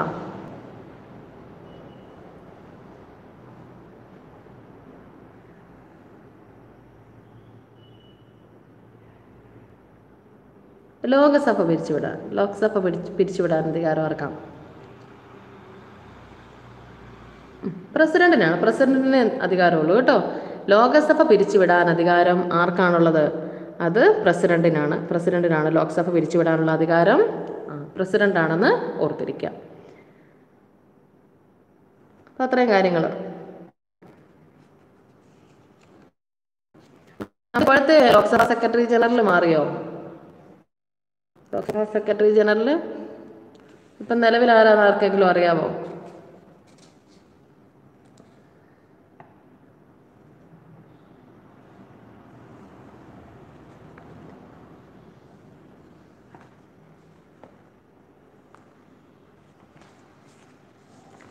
സ്നേഹലത ശ്രീവാസ്തവ മാറി കാണും അല്ലേ? ലോക്സഭ സ്പീക്കറല്ല, സ്പീക്കർ ഓം ബിർളയാണ്. സ്പീക്കർ സ്നേഹലത ശ്രീവാസ്തവയല്ലേ? സ്പീക്കർ ഓം ബിർള കേട്ടോ. ഇപ്പോഴത്തെ ഡെപ്യൂട്ടി എന്താ ഞാൻ പറഞ്ഞേ, ലോക്സഭാ സെക്രട്ടറി ജനറൽ സ്നേഹലത ശ്രീവാസ്തവ. ആദ്യത്തെ വനിതയും കണ്ടല്ലേ ഇവർ ഈ പൊസിഷൻ കൈകാര്യം ചെയ്യുന്ന? അത് തന്നെ, സ്നേഹലത ശ്രീവാസ്തവയാണ്. അതൊക്കെ PSCയുടെ ചോദ്യങ്ങളിൽ വരുന്ന കേട്ടോ. ഇപ്പോഴത്തെ ലോക്സഭാ സെക്രട്ടറി ജനറൽ സ്നേഹലത ശ്രീവാസ്തവയാണ്. ആദ്യത്തെ വനിതയാണ്, ഈ പൊസിഷൻ കൈകാര്യം ചെയ്യുന്ന ആദ്യത്തെ വനിതയും ഇതാന്ന് ഓർത്തിരിക്കുക. പിന്നെ നമ്മുടെ ഇപ്പോഴത്തെ സ്പീക്കറാണ് ഓം ബിർള. ഇപ്പോഴത്തെ സ്പീക്കറാണ് കേട്ടോ. ഇനി ഞാൻ ഒരു റിവിഷൻ പോലാണ് ചോദിച്ചിട്ടുള്ള ക്വസ്റ്റ്യൻസ് ആണ് ചോദിക്കുന്നത്. നിങ്ങൾ ആൻസർ പറയണം കേട്ടോ. ഭരണഘടനയുമായി ബന്ധപ്പെട്ട ക്വസ്റ്റ്യൻസ് തന്നെയാണ്. ഫുള്ളായോന്ന് ചോദിച്ചാൽ ഇനിയും കുറേ കാര്യങ്ങളുണ്ട്. മനുഷ്യാവകാശ കമ്മീഷൻ വരും, അതുപോലെ തന്നെ വിവരാവകാശ കമ്മീഷൻ. അതിൻ്റെ ഷോർട്ട് നോട്ട് വെച്ച് ഞാൻ ഇട്ടോളാം കേട്ടോ. അതിൻ്റെ ഷോർട്ട് നോട്ട്സ് വെച്ചിടാം, അല്ലെങ്കിൽ ലൈവ് വരാം. താല്പര്യം ഉണ്ടെങ്കിൽ ഞാൻ നോക്കിയിട്ട് പിന്നെ ലൈവ് വരാം കേട്ടോ. നിങ്ങൾക്ക് എന്തെങ്കിലുമൊക്കെ ഈ ഭരണഘടനയെക്കുറിച്ച് മനസ്സിലായോ? അതൊന്ന് പറഞ്ഞേ എല്ലാവരും, ക്ലാസ്സിലുള്ളവരൊന്ന് പറഞ്ഞേ. എന്തെങ്കിലും ഭരണഘടനയെക്കുറിച്ച് ഞാൻ പഠിപ്പിച്ചത് നിങ്ങൾക്ക് മനസ്സിലായോ? അതിൻ്റെ ഒരു ഐഡിയ ഒന്ന് പറഞ്ഞേ. നിങ്ങൾക്കത് ഉപകാരപ്പെട്ടോ എന്നൊക്കെ ഒന്ന് പറഞ്ഞേ. എന്തെങ്കിലുമൊക്കെ ഐഡിയ ആയോ ഏകദേശം?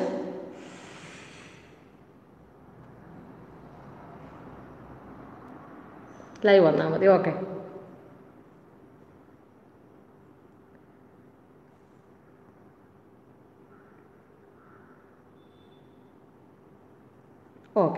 എനിക്കത് മതി. ഓക്കെ. എന്തെങ്കിലുമൊക്കെ ഭരണഘടനയെക്കുറിച്ച് ഏതെങ്കിലുമൊക്കെ ക്വസ്റ്റ്യൻസ് വന്നാൽ നിങ്ങൾക്കത് മനസ്സിലാക്കി എഴുതാൻ ഏകദേശം ആയോന്ന് പറഞ്ഞാൽ അത് ഞാൻ ഇടയ്ക്ക് ആർട്ടിക്കിൾ അമെൻഡ്മെൻറ്റ് സെക്ഷൻ. ഓക്കെ. അപ്പോൾ ഞാനത് ഇടയ്ക്ക് ക്ലാസ് വരാം കേട്ടോ, ലൈവ് വരാം. മനുഷ്യാവകാശ കമ്മീഷനുണ്ട്, വിവരാവകാശ കമ്മീഷനുണ്ട്, അങ്ങനെ കുറേ കാര്യമുണ്ട്. കുറേയൊക്കെ ഇനിയും വരാനുണ്ട് കേട്ടോ. അത് ഞാൻ താങ്ക് യു. എനിക്കത് കേട്ടാൽ മതി. ഓക്കെ. ഞാനേ ഇനി പറയാൻ പോകുന്നതെല്ലാം PSC പല പരീക്ഷകളിൽ ചോദിച്ചിട്ടുള്ള ക്വസ്റ്റ്യൻസാണ്. നിങ്ങൾ ആൻസർ പറയുവാൻ നോക്കട്ടെ കേട്ടോ. ഓപ്ഷൻസ് വെച്ച് തന്നെ പറയാവേ. ഓക്കെ. സ്ത്രീധന നിരോധന നിയമം നിലവിൽ വന്ന വർഷം പറഞ്ഞു.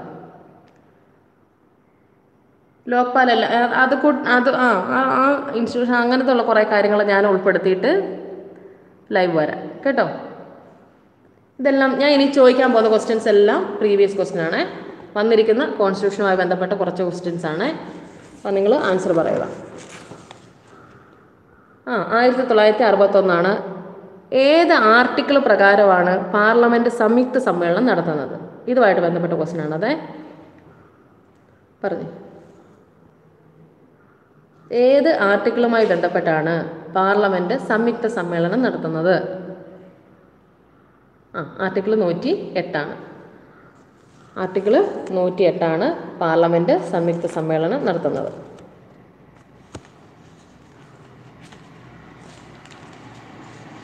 സ്ത്രീധന നിരോധന നിയമം അറിയാമല്ലോ.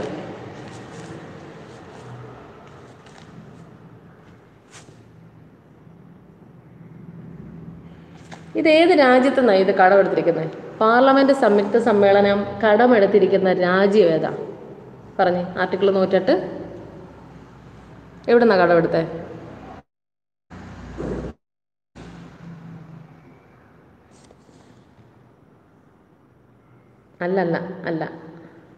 അല്ല കേട്ടോ. ദേശീയ മനുഷ്യാവകാശ കമ്മീഷൻ ഉദ്ദേശിച്ചാൽ പറഞ്ഞാൽ മനുരാജ് പറഞ്ഞത് കറക്റ്റാണ്. ഓസ്ട്രേലിയയിൽ നിന്നാണ് കടമെടുത്തിരിക്കുന്നത് കേട്ടോ. ഓസ്ട്രേലിയയിൽ നിന്നാണ് പാർലമെൻറ്റിൻ്റെ സംയുക്ത സമ്മേളനം എന്ന ആശയം കടമെടുത്തിരിക്കുന്നത്. പാർലമെൻറ്റ് ആദ്യമായിട്ട് സംയുക്ത സമ്മേളനം നടത്തിയത് 1961 ആർട്ടിക്കിൾ 108 പ്രകാരമാണ്. അതുമായിട്ട് ബന്ധപ്പെട്ടതാണ് സ്ത്രീധന നിരോധന നിയമം ഇന്ത്യയിൽ നിലവിൽ വന്നത്. ഈ സ്ത്രീധന നിരോധന ദിനം എന്നാ പറഞ്ഞേ, സ്ത്രീധന നിരോധന ദിനം ഏത് ദിവസമാണ്? സ്ത്രീധന നിരോധന ദിനം ഏത് ദിവസമാണ്?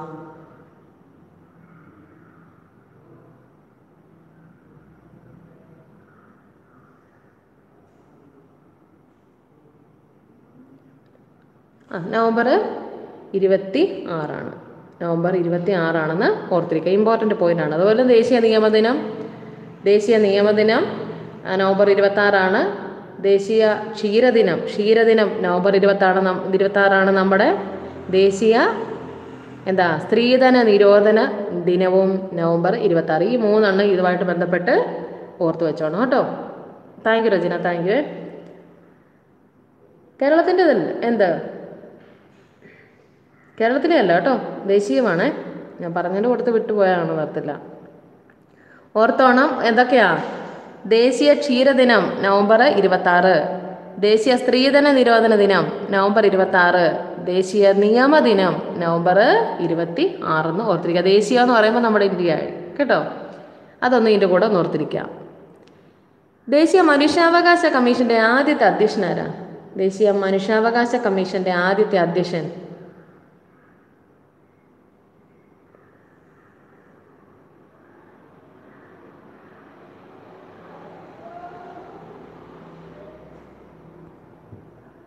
ഇത് പല ക്ലാസ്സുകളിലായിട്ട് ഞാൻ പറഞ്ഞിട്ടുള്ളതാണ്, അതുകൊണ്ടാണ് ഞാൻ ആ ക്വസ്റ്റ്യൻ ചോദിച്ചത്. രംഗനാഥ മിശ്രയാണ് ദേശീയ മനുഷ്യാവകാശ കമ്മീഷൻ്റെ ആദ്യത്തെ അധ്യക്ഷനാണ്. രംഗനാഥ മിശ്ര എന്ന് പറയപ്പെടുന്നു. ബാലവേല നിരോധനം ആർട്ടിക്കിൾ എത്ര? പെട്ടെന്ന് പറഞ്ഞ്. ബാലവേല നിരോധനം ആർട്ടിക്കിൾ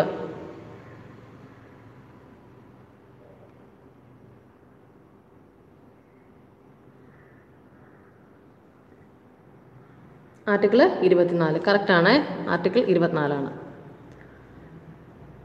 പഞ്ചശീല തത്വങ്ങളിൽ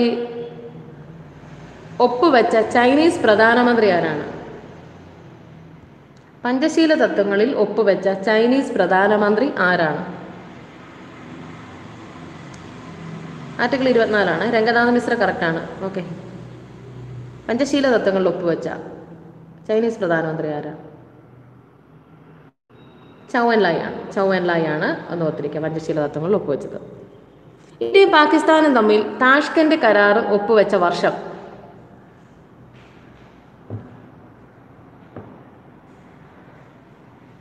ഇതൊക്കെ ഭരണഘടനയുമായി വരുന്ന ക്വസ്റ്റ്യൻസ് ആണ് കേട്ടോ. അതുമായിട്ട് ബന്ധപ്പെട്ട കോൺസ്റ്റിറ്റ്യൂഷനുമായി ബന്ധപ്പെട്ട ക്വസ്റ്റ്യൻസ് ആണ് ഇതിൽ വരുന്നത്. ശ്യാമ, ഹായ് ശ്യാമേ, ഹായ്. 1966. 72 വരുന്നത് ഷിംല കരാറാണ് കേട്ടോ. 1966 ജനുവരി 10 താഷ്കന്റ് കരാർ ഒപ്പുവെച്ചത്. ഉസ്ബെക്കിസ്ഥാൻ്റെ തലസ്ഥാനമായ താഷ്കന്റിൽ വെച്ചിട്ട് ഒപ്പുവെച്ചത് ജനുവരി 10. കറക്റ്റാണ്, ജനുവരി 10. സോറി ഒന്നും വേണ്ടല്ലയോ കേട്ടോ, അതൊന്നും സാരമില്ലേ. എഴുതി വരുമ്പോഴേ നമ്മൾ പെട്ടെന്ന് ഇങ്ങനെ എഴുതുമ്പോൾ തന്നെ നമുക്ക് ഓപ്ഷനൊക്കെ കഴിയുമ്പോൾ കിട്ടിക്കോളും കേട്ടോ. ഇന്ത്യൻ ഭരണഘടനയുടെ ആമുഖം എഴുതി തയ്യാറാക്കിയത് ആരാ? ഇന്ത്യൻ ഭരണഘടനയുടെ ആമുഖം എഴുതി തയ്യാറാക്കിയ ആരാക്കി? നെഹ്റു ആണ്. നമ്മൾ പറഞ്ഞതാണത്. ആമുഖം തയ്യാറാക്കിയത് നെഹ്റു ആണെന്ന് ഓർത്തിരിക്കുക. ലക്ഷ്യപ്രമേയം, അതായത് 46 അവതരിപ്പിച്ച ലക്ഷ്യപ്രമേയമാണ് പിന്നീട് അത് ആമുഖമായിട്ട് വരുന്നതെന്നും കൂടെ ഓർത്തിരിക്കാം. ദേശീയ മനുഷ്യാവകാശ കമ്മീഷനിൽ അധ്യക്ഷനെ കൂടാതെ എത്ര ഔദ്യോഗിക അംഗങ്ങളുണ്ട്? അത് ഞാൻ ക്ലാസ് എടുത്തിട്ട് പറയാം കേട്ടോ. അതിനെപ്പറ്റിയുള്ള ക്ലാസ് എടുക്കാനുള്ളതാണ്. 4 പേരാണ് കേട്ടോ.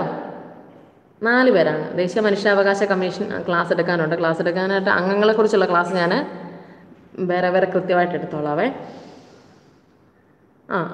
അധ്യക്ഷനെ കൂടാതെ 4 പേരാണ്. എല്ലാവരും പറഞ്ഞത് കറക്റ്റാണ്. 4 പേരാണ് ഉള്ളത്.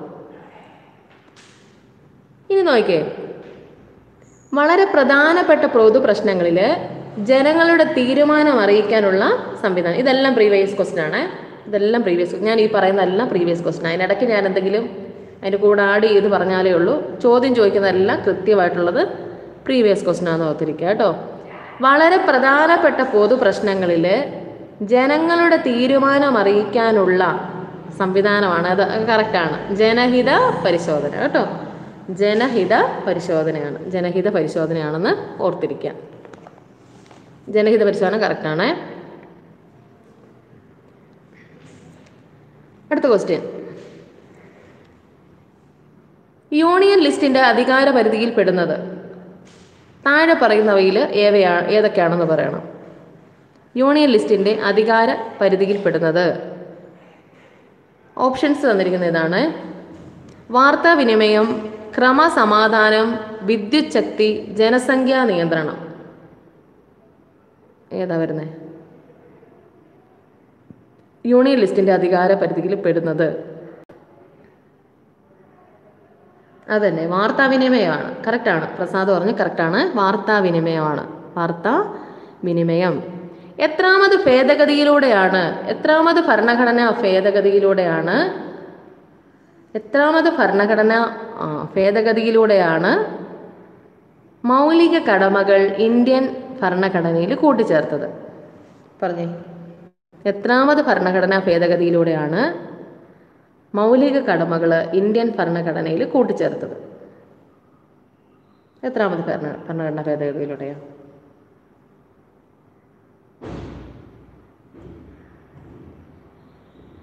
കറക്റ്റാ, 42ആണ്. 42ാം ഭരണഘടനാ ഭേദഗതിയിലൂടെയാണെന്ന് ഓർത്തിരിക്കുക. എങ്കിലേ ഈ മൗലിക കടമകൾ പാർട്ട് എത്രയിൽ വരും? പറഞ്ഞേ. ജനസംഖ്യ അല്ല കേട്ടോ, വാർത്താവിനിമയം ന്യൂസും ഒക്കെ കേന്ദ്ര ഗവൺമെൻറ് യൂണിയൻ ലിസ്റ്റിൻ്റെ അധികാര പരിധിയിൽപ്പെടുന്ന തന്നിരിക്കുന്നതിൽ ഏറ്റവും ഉത്തമമായിട്ട് എഴുതാൻ പറ്റുന്നത് സത്യം പറഞ്ഞാൽ ഏതാ ഉള്ളൂ? വാർത്താവിനിമയമാണ്. ഓക്കെ, മൗലിക കടമകൾ വരുന്നത് 4A ആണ്. ലിയോ പറഞ്ഞത് കറക്റ്റ് കേട്ടോ. മൗലിക കടമകൾ 4A. DPSP, directive principles of state policy 4 എന്ന് പറയും അല്ലേ?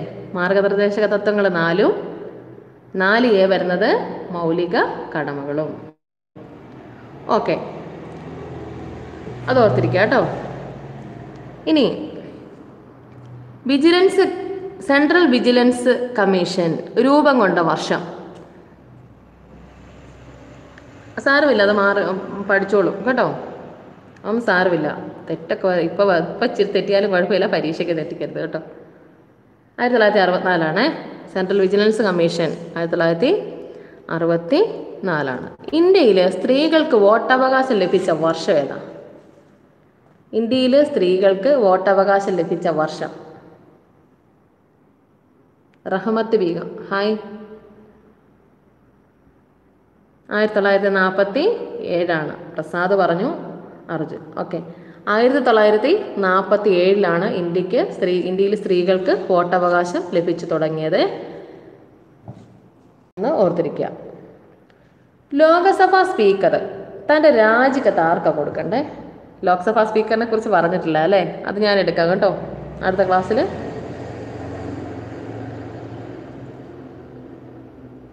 ലോകസഭാ സ്പീക്കർ തൻ്റെ രാജിക്കത്ത് ആർക്ക് കൊടുക്കണം? അതുതന്നെ ഡെപ്യൂട്ടി സ്പീക്കർക്കാണ് കൊടുക്കേണ്ടത്.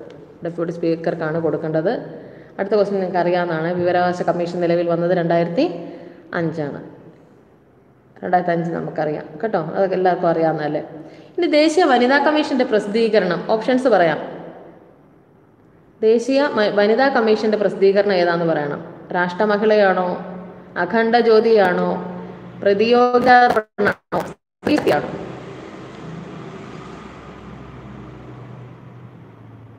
ഏതാ? രാഷ്ട്രമഹിളയാണ്. കറക്റ്റാണ്, രാഷ്ട്രമഹിളയാണെന്ന് ഓർത്തിരിക്കുക. രാഷ്ട്രമഹിളയാണ് ദേശീയ വനിതാ കമ്മീഷൻ്റെ പ്രസിദ്ധീകരണം.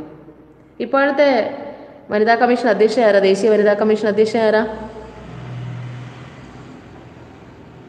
ഇപ്പോഴത്തെ ദേശീയ വനിതാ കമ്മീഷൻ അധ്യക്ഷ ആരാണ്? രാഷ്ട്രമഹിള കൃത്യമാണ്.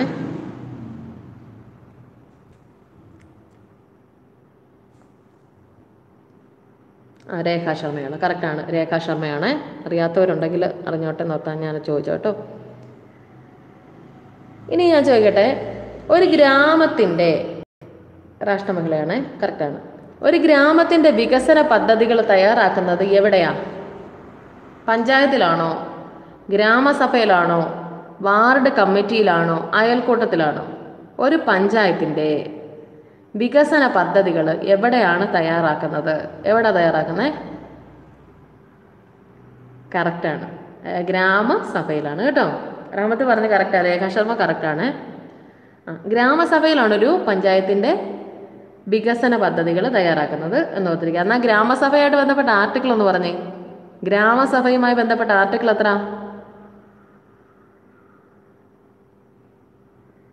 Shaima, hi Shaima, hi.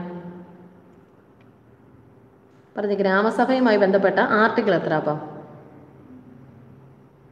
അത് തന്നെ 243A ആണ്. അത് മറന്നു പോകല്ലേ, 243A ആണെന്ന് ഓർത്തിരിക്കുക. ഗ്രാമസഭ ആർട്ടിക്കിൾ പഞ്ചായത്ത് രൂപീകരണമാണെങ്കിലാണ് ആർട്ടിക്കിൾ 40 വരുന്നത് കേട്ടോ. ആർട്ടിക്കിൾ 40 വരുന്നത് പഞ്ചായത്ത് രൂപീകരണം, ഗ്രാമസഭ വരുന്നത് 243A ആണെന്ന് ഓർത്തിരിക്കുക. ഇനി ദേശീയ പട്ടികവർഗ കമ്മീഷൻ്റെ ആദ്യത്തെ ചെയർമാൻ ആരാണ്? ദേശീയ പട്ടികവർഗ കമ്മീഷൻ്റെ ആദ്യത്തെ ചെയർമാൻ ആരാ? ആരാന്ന് പറഞ്ഞു? കമ്മീഷൻ്റെ ആദ്യത്തെ ചെയർമാൻ ആരാ? കഴിഞ്ഞ ക്ലാസ്സിൽ ഞാൻ പറഞ്ഞായിരുന്നല്ലോ. പട്ടികവർഗ കമ്മീഷൻ്റെ ആദ്യത്തെ ചെയർമാൻ ആരാണ്?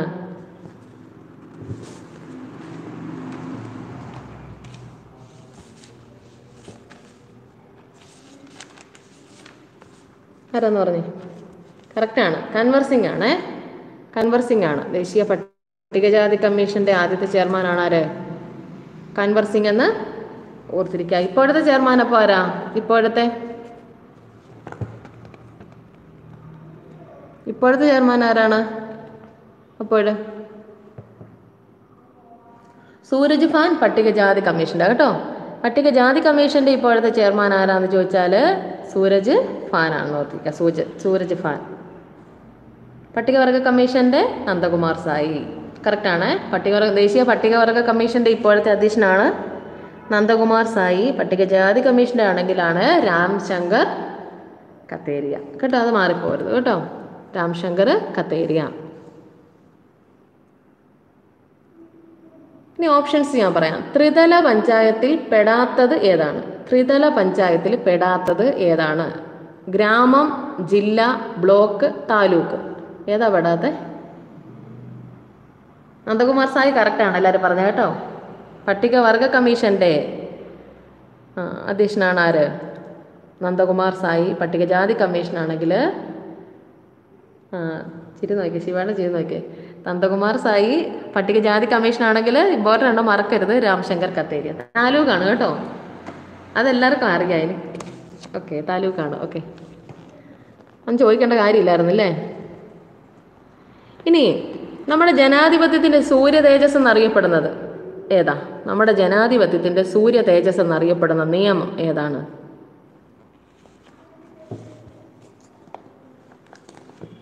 നമ്മുടെ ജനാധിപത്യത്തിൻ്റെ സൂര്യ തേജസ് എന്നറിയപ്പെടുന്ന നിയമം ഏതാണെന്ന് പറഞ്ഞേ ആൻസർ. പോയോ എല്ലാവരും? നിയമം ബ്ലോക്ക് പഞ്ചായത്തല്ല, ബ്ലോക്കല്ല കേട്ടോ കോശി, താലൂക്കല്ലേ. താലൂക്ക് ഇതിൽ വരത്തില്ലല്ലോ. വിവരാവകാശ നിയമമാണേ. ഞാൻ പട്ടികജാതി കമ്മീഷൻ പറഞ്ഞപ്പോഴേ പട്ടികജാതി കമ്മീഷനുമായി ബന്ധപ്പെട്ട ആർട്ടിക്കിൾ എത്ര? അത് പറഞ്ഞിട്ട് പോയാൽ മതി അടുത്ത ക്വസ്റ്റ്യനിലോട്ട്. പറഞ്ഞ ആർട്ടിക്കിൾ എത്ര? പട്ടികജാതി കമ്മീഷനുമായി ബന്ധപ്പെട്ട ആർട്ടിക്കിൾ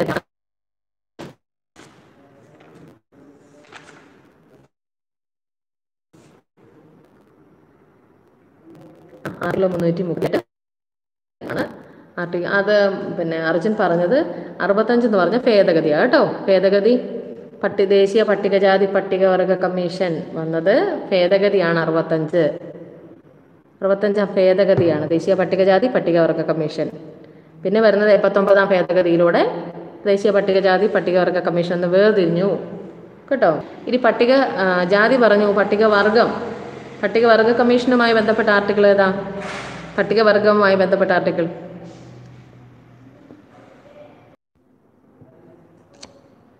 338A ആണ്. കറക്റ്റാണ്. 338A ആണെന്ന് ഓർത്തിരിക്കാം. ഓക്കെ, അടുത്തൊരു ക്വസ്റ്റ്യൻ.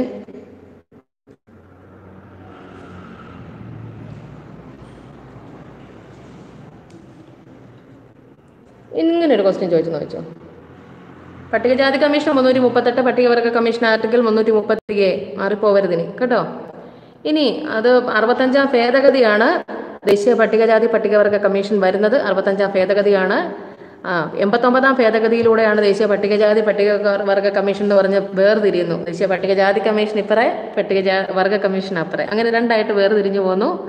അതും കൂടെ ഒന്ന് ഓർത്തിരിക്കുക കേട്ടോ. ഭേദഗതി ഇതിൻ്റെ ഇടയ്ക്ക് കയറി വരരുതേ. ഇനി ഞാൻ ചോദിക്കാം, അതായത് ഇന്ത്യൻ സംസ്ഥാനങ്ങളിൽ ഒരാളെ ഗവർണറായി നിയമിക്കാൻ അതായത് പ്രായപരിധി എത്രയാണ്? ഇന്ത്യൻ സംസ്ഥാനങ്ങളിൽ ഒരു ഗവർണറെ നിയമിക്കണമെങ്കിൽ പ്രായപരിധി എത്ര വർഷമാണ്? എത്രയാണ് പ്രായപരിധി?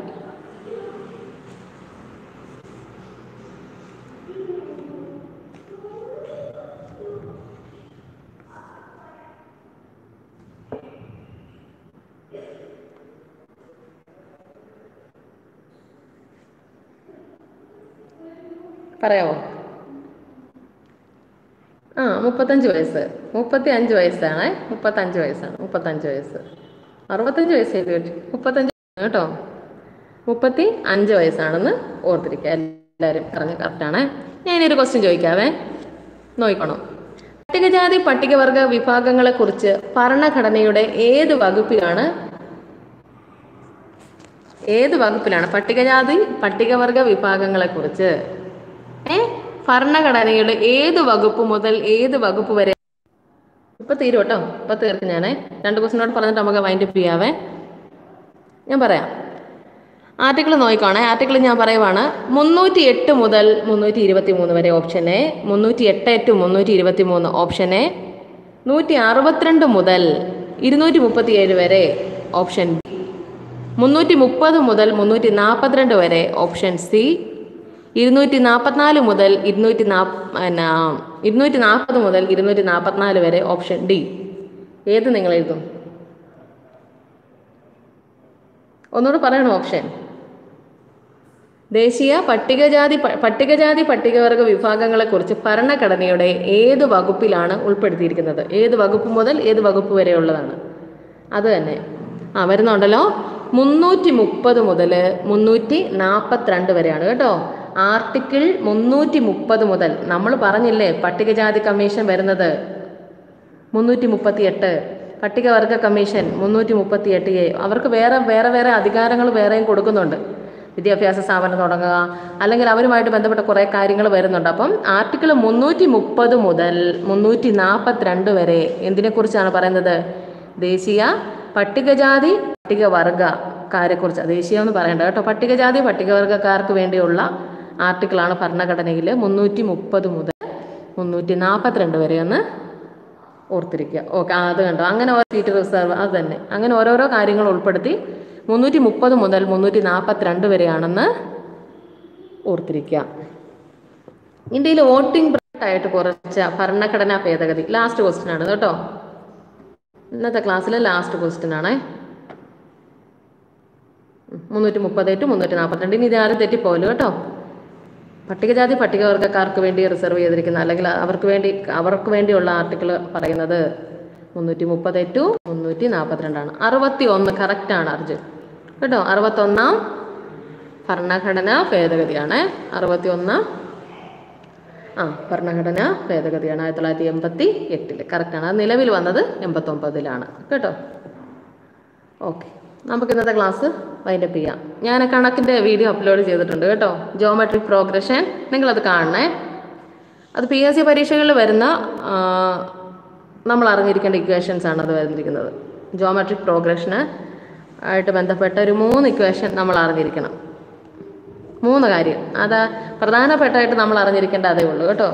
അത് ഞാൻ വീഡിയോ അപ്ലോഡ് ചെയ്തിട്ടുണ്ട്. നിങ്ങളെല്ലാവരും കാണണേ. ഓ ഓക്കെ പ്രസാദ്, താങ്ക്സ് കേട്ടോ. എനിക്ക് പിന്നെ താങ്ക് യു. Welcome welcome. സമയമൊന്ന് പറയാമോ? എന്താ നാളത്തെ ലൈവാണോ? ലൈവ് എന്നും 11 മണിക്കാണ് കേട്ടോ. എന്നും 11 മണിക്ക് ലൈവ് ഉണ്ടേ. ഓരോരോ ഒരു പ്രീവിയസ് ക്വസ്റ്റ്യൻ, അല്ലെങ്കിൽ PSC ബുള്ളറ്റിന്, അല്ലെങ്കിൽ നമ്മൾ ഏതെങ്കിലും ഒരു ടോപ്പിക്ക്. നാളെ നമുക്ക് കേരളത്തിൻ്റെ അടിസ്ഥാന വിവരം, കേരളത്തെക്കുറിച്ചാണ് നാളെ കേട്ടോ. ഡിയോ, നമുക്ക് കേരളം തുടങ്ങാവേ നാളെ തൊട്ടേ. നാളെ നമുക്ക് ഇന്ന് പാട്ട് പാടിയിട്ട് ഓക്കെ.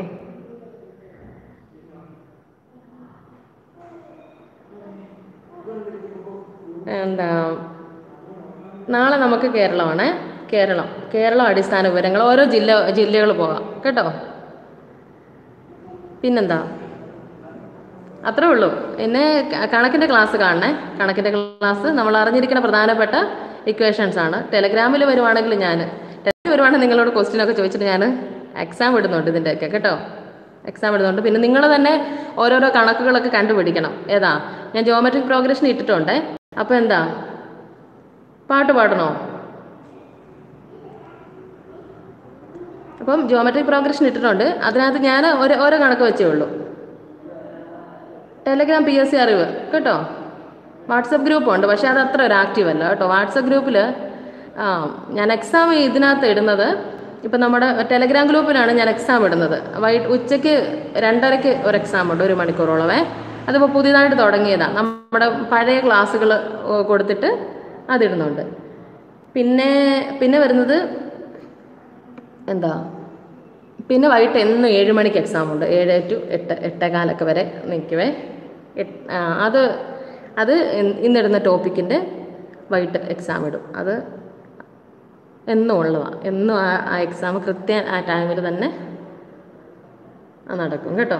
എന്നും ആ ടൈമിൽ ആ എക്സാം എന്നും നടന്നിരിക്കും. 7 മണി മുതൽ ഉണ്ട്. പിന്നെ എന്തെങ്കിലും അത്യാവശ്യ കാര്യം വന്നാലേ ഞാനത് ഒഴിവാക്കത്തുള്ളൂ കേട്ടോ. അങ്ങനെ. പിന്നെ വാട്സപ്പ് ജോയിൻ ചെയ്യാൻ നമുക്ക് സമയം കിട്ടുന്നതിനനുസരിച്ച് ഞാൻ അതിനകത്ത് വരാം. പിന്നെന്താ, അത്രയും കാര്യങ്ങളുള്ളൂ കേട്ടോ. നാളെ നമുക്ക് കേരളമാണേ. കേരളത്തിലെ ജില്ലകൾ ആദ്യം നമുക്ക് അടിസ്ഥാന വിവരങ്ങൾ പഠിക്കാം. പഠിച്ചു കഴിഞ്ഞിട്ട് ഓരോ ജില്ലകൾ വെച്ച് പഠിച്ചു പോകാവേ. അപ്പം നമുക്ക് പുതിയൊരു ക്ലാസ്സിൽ കാണാം കേട്ടോ.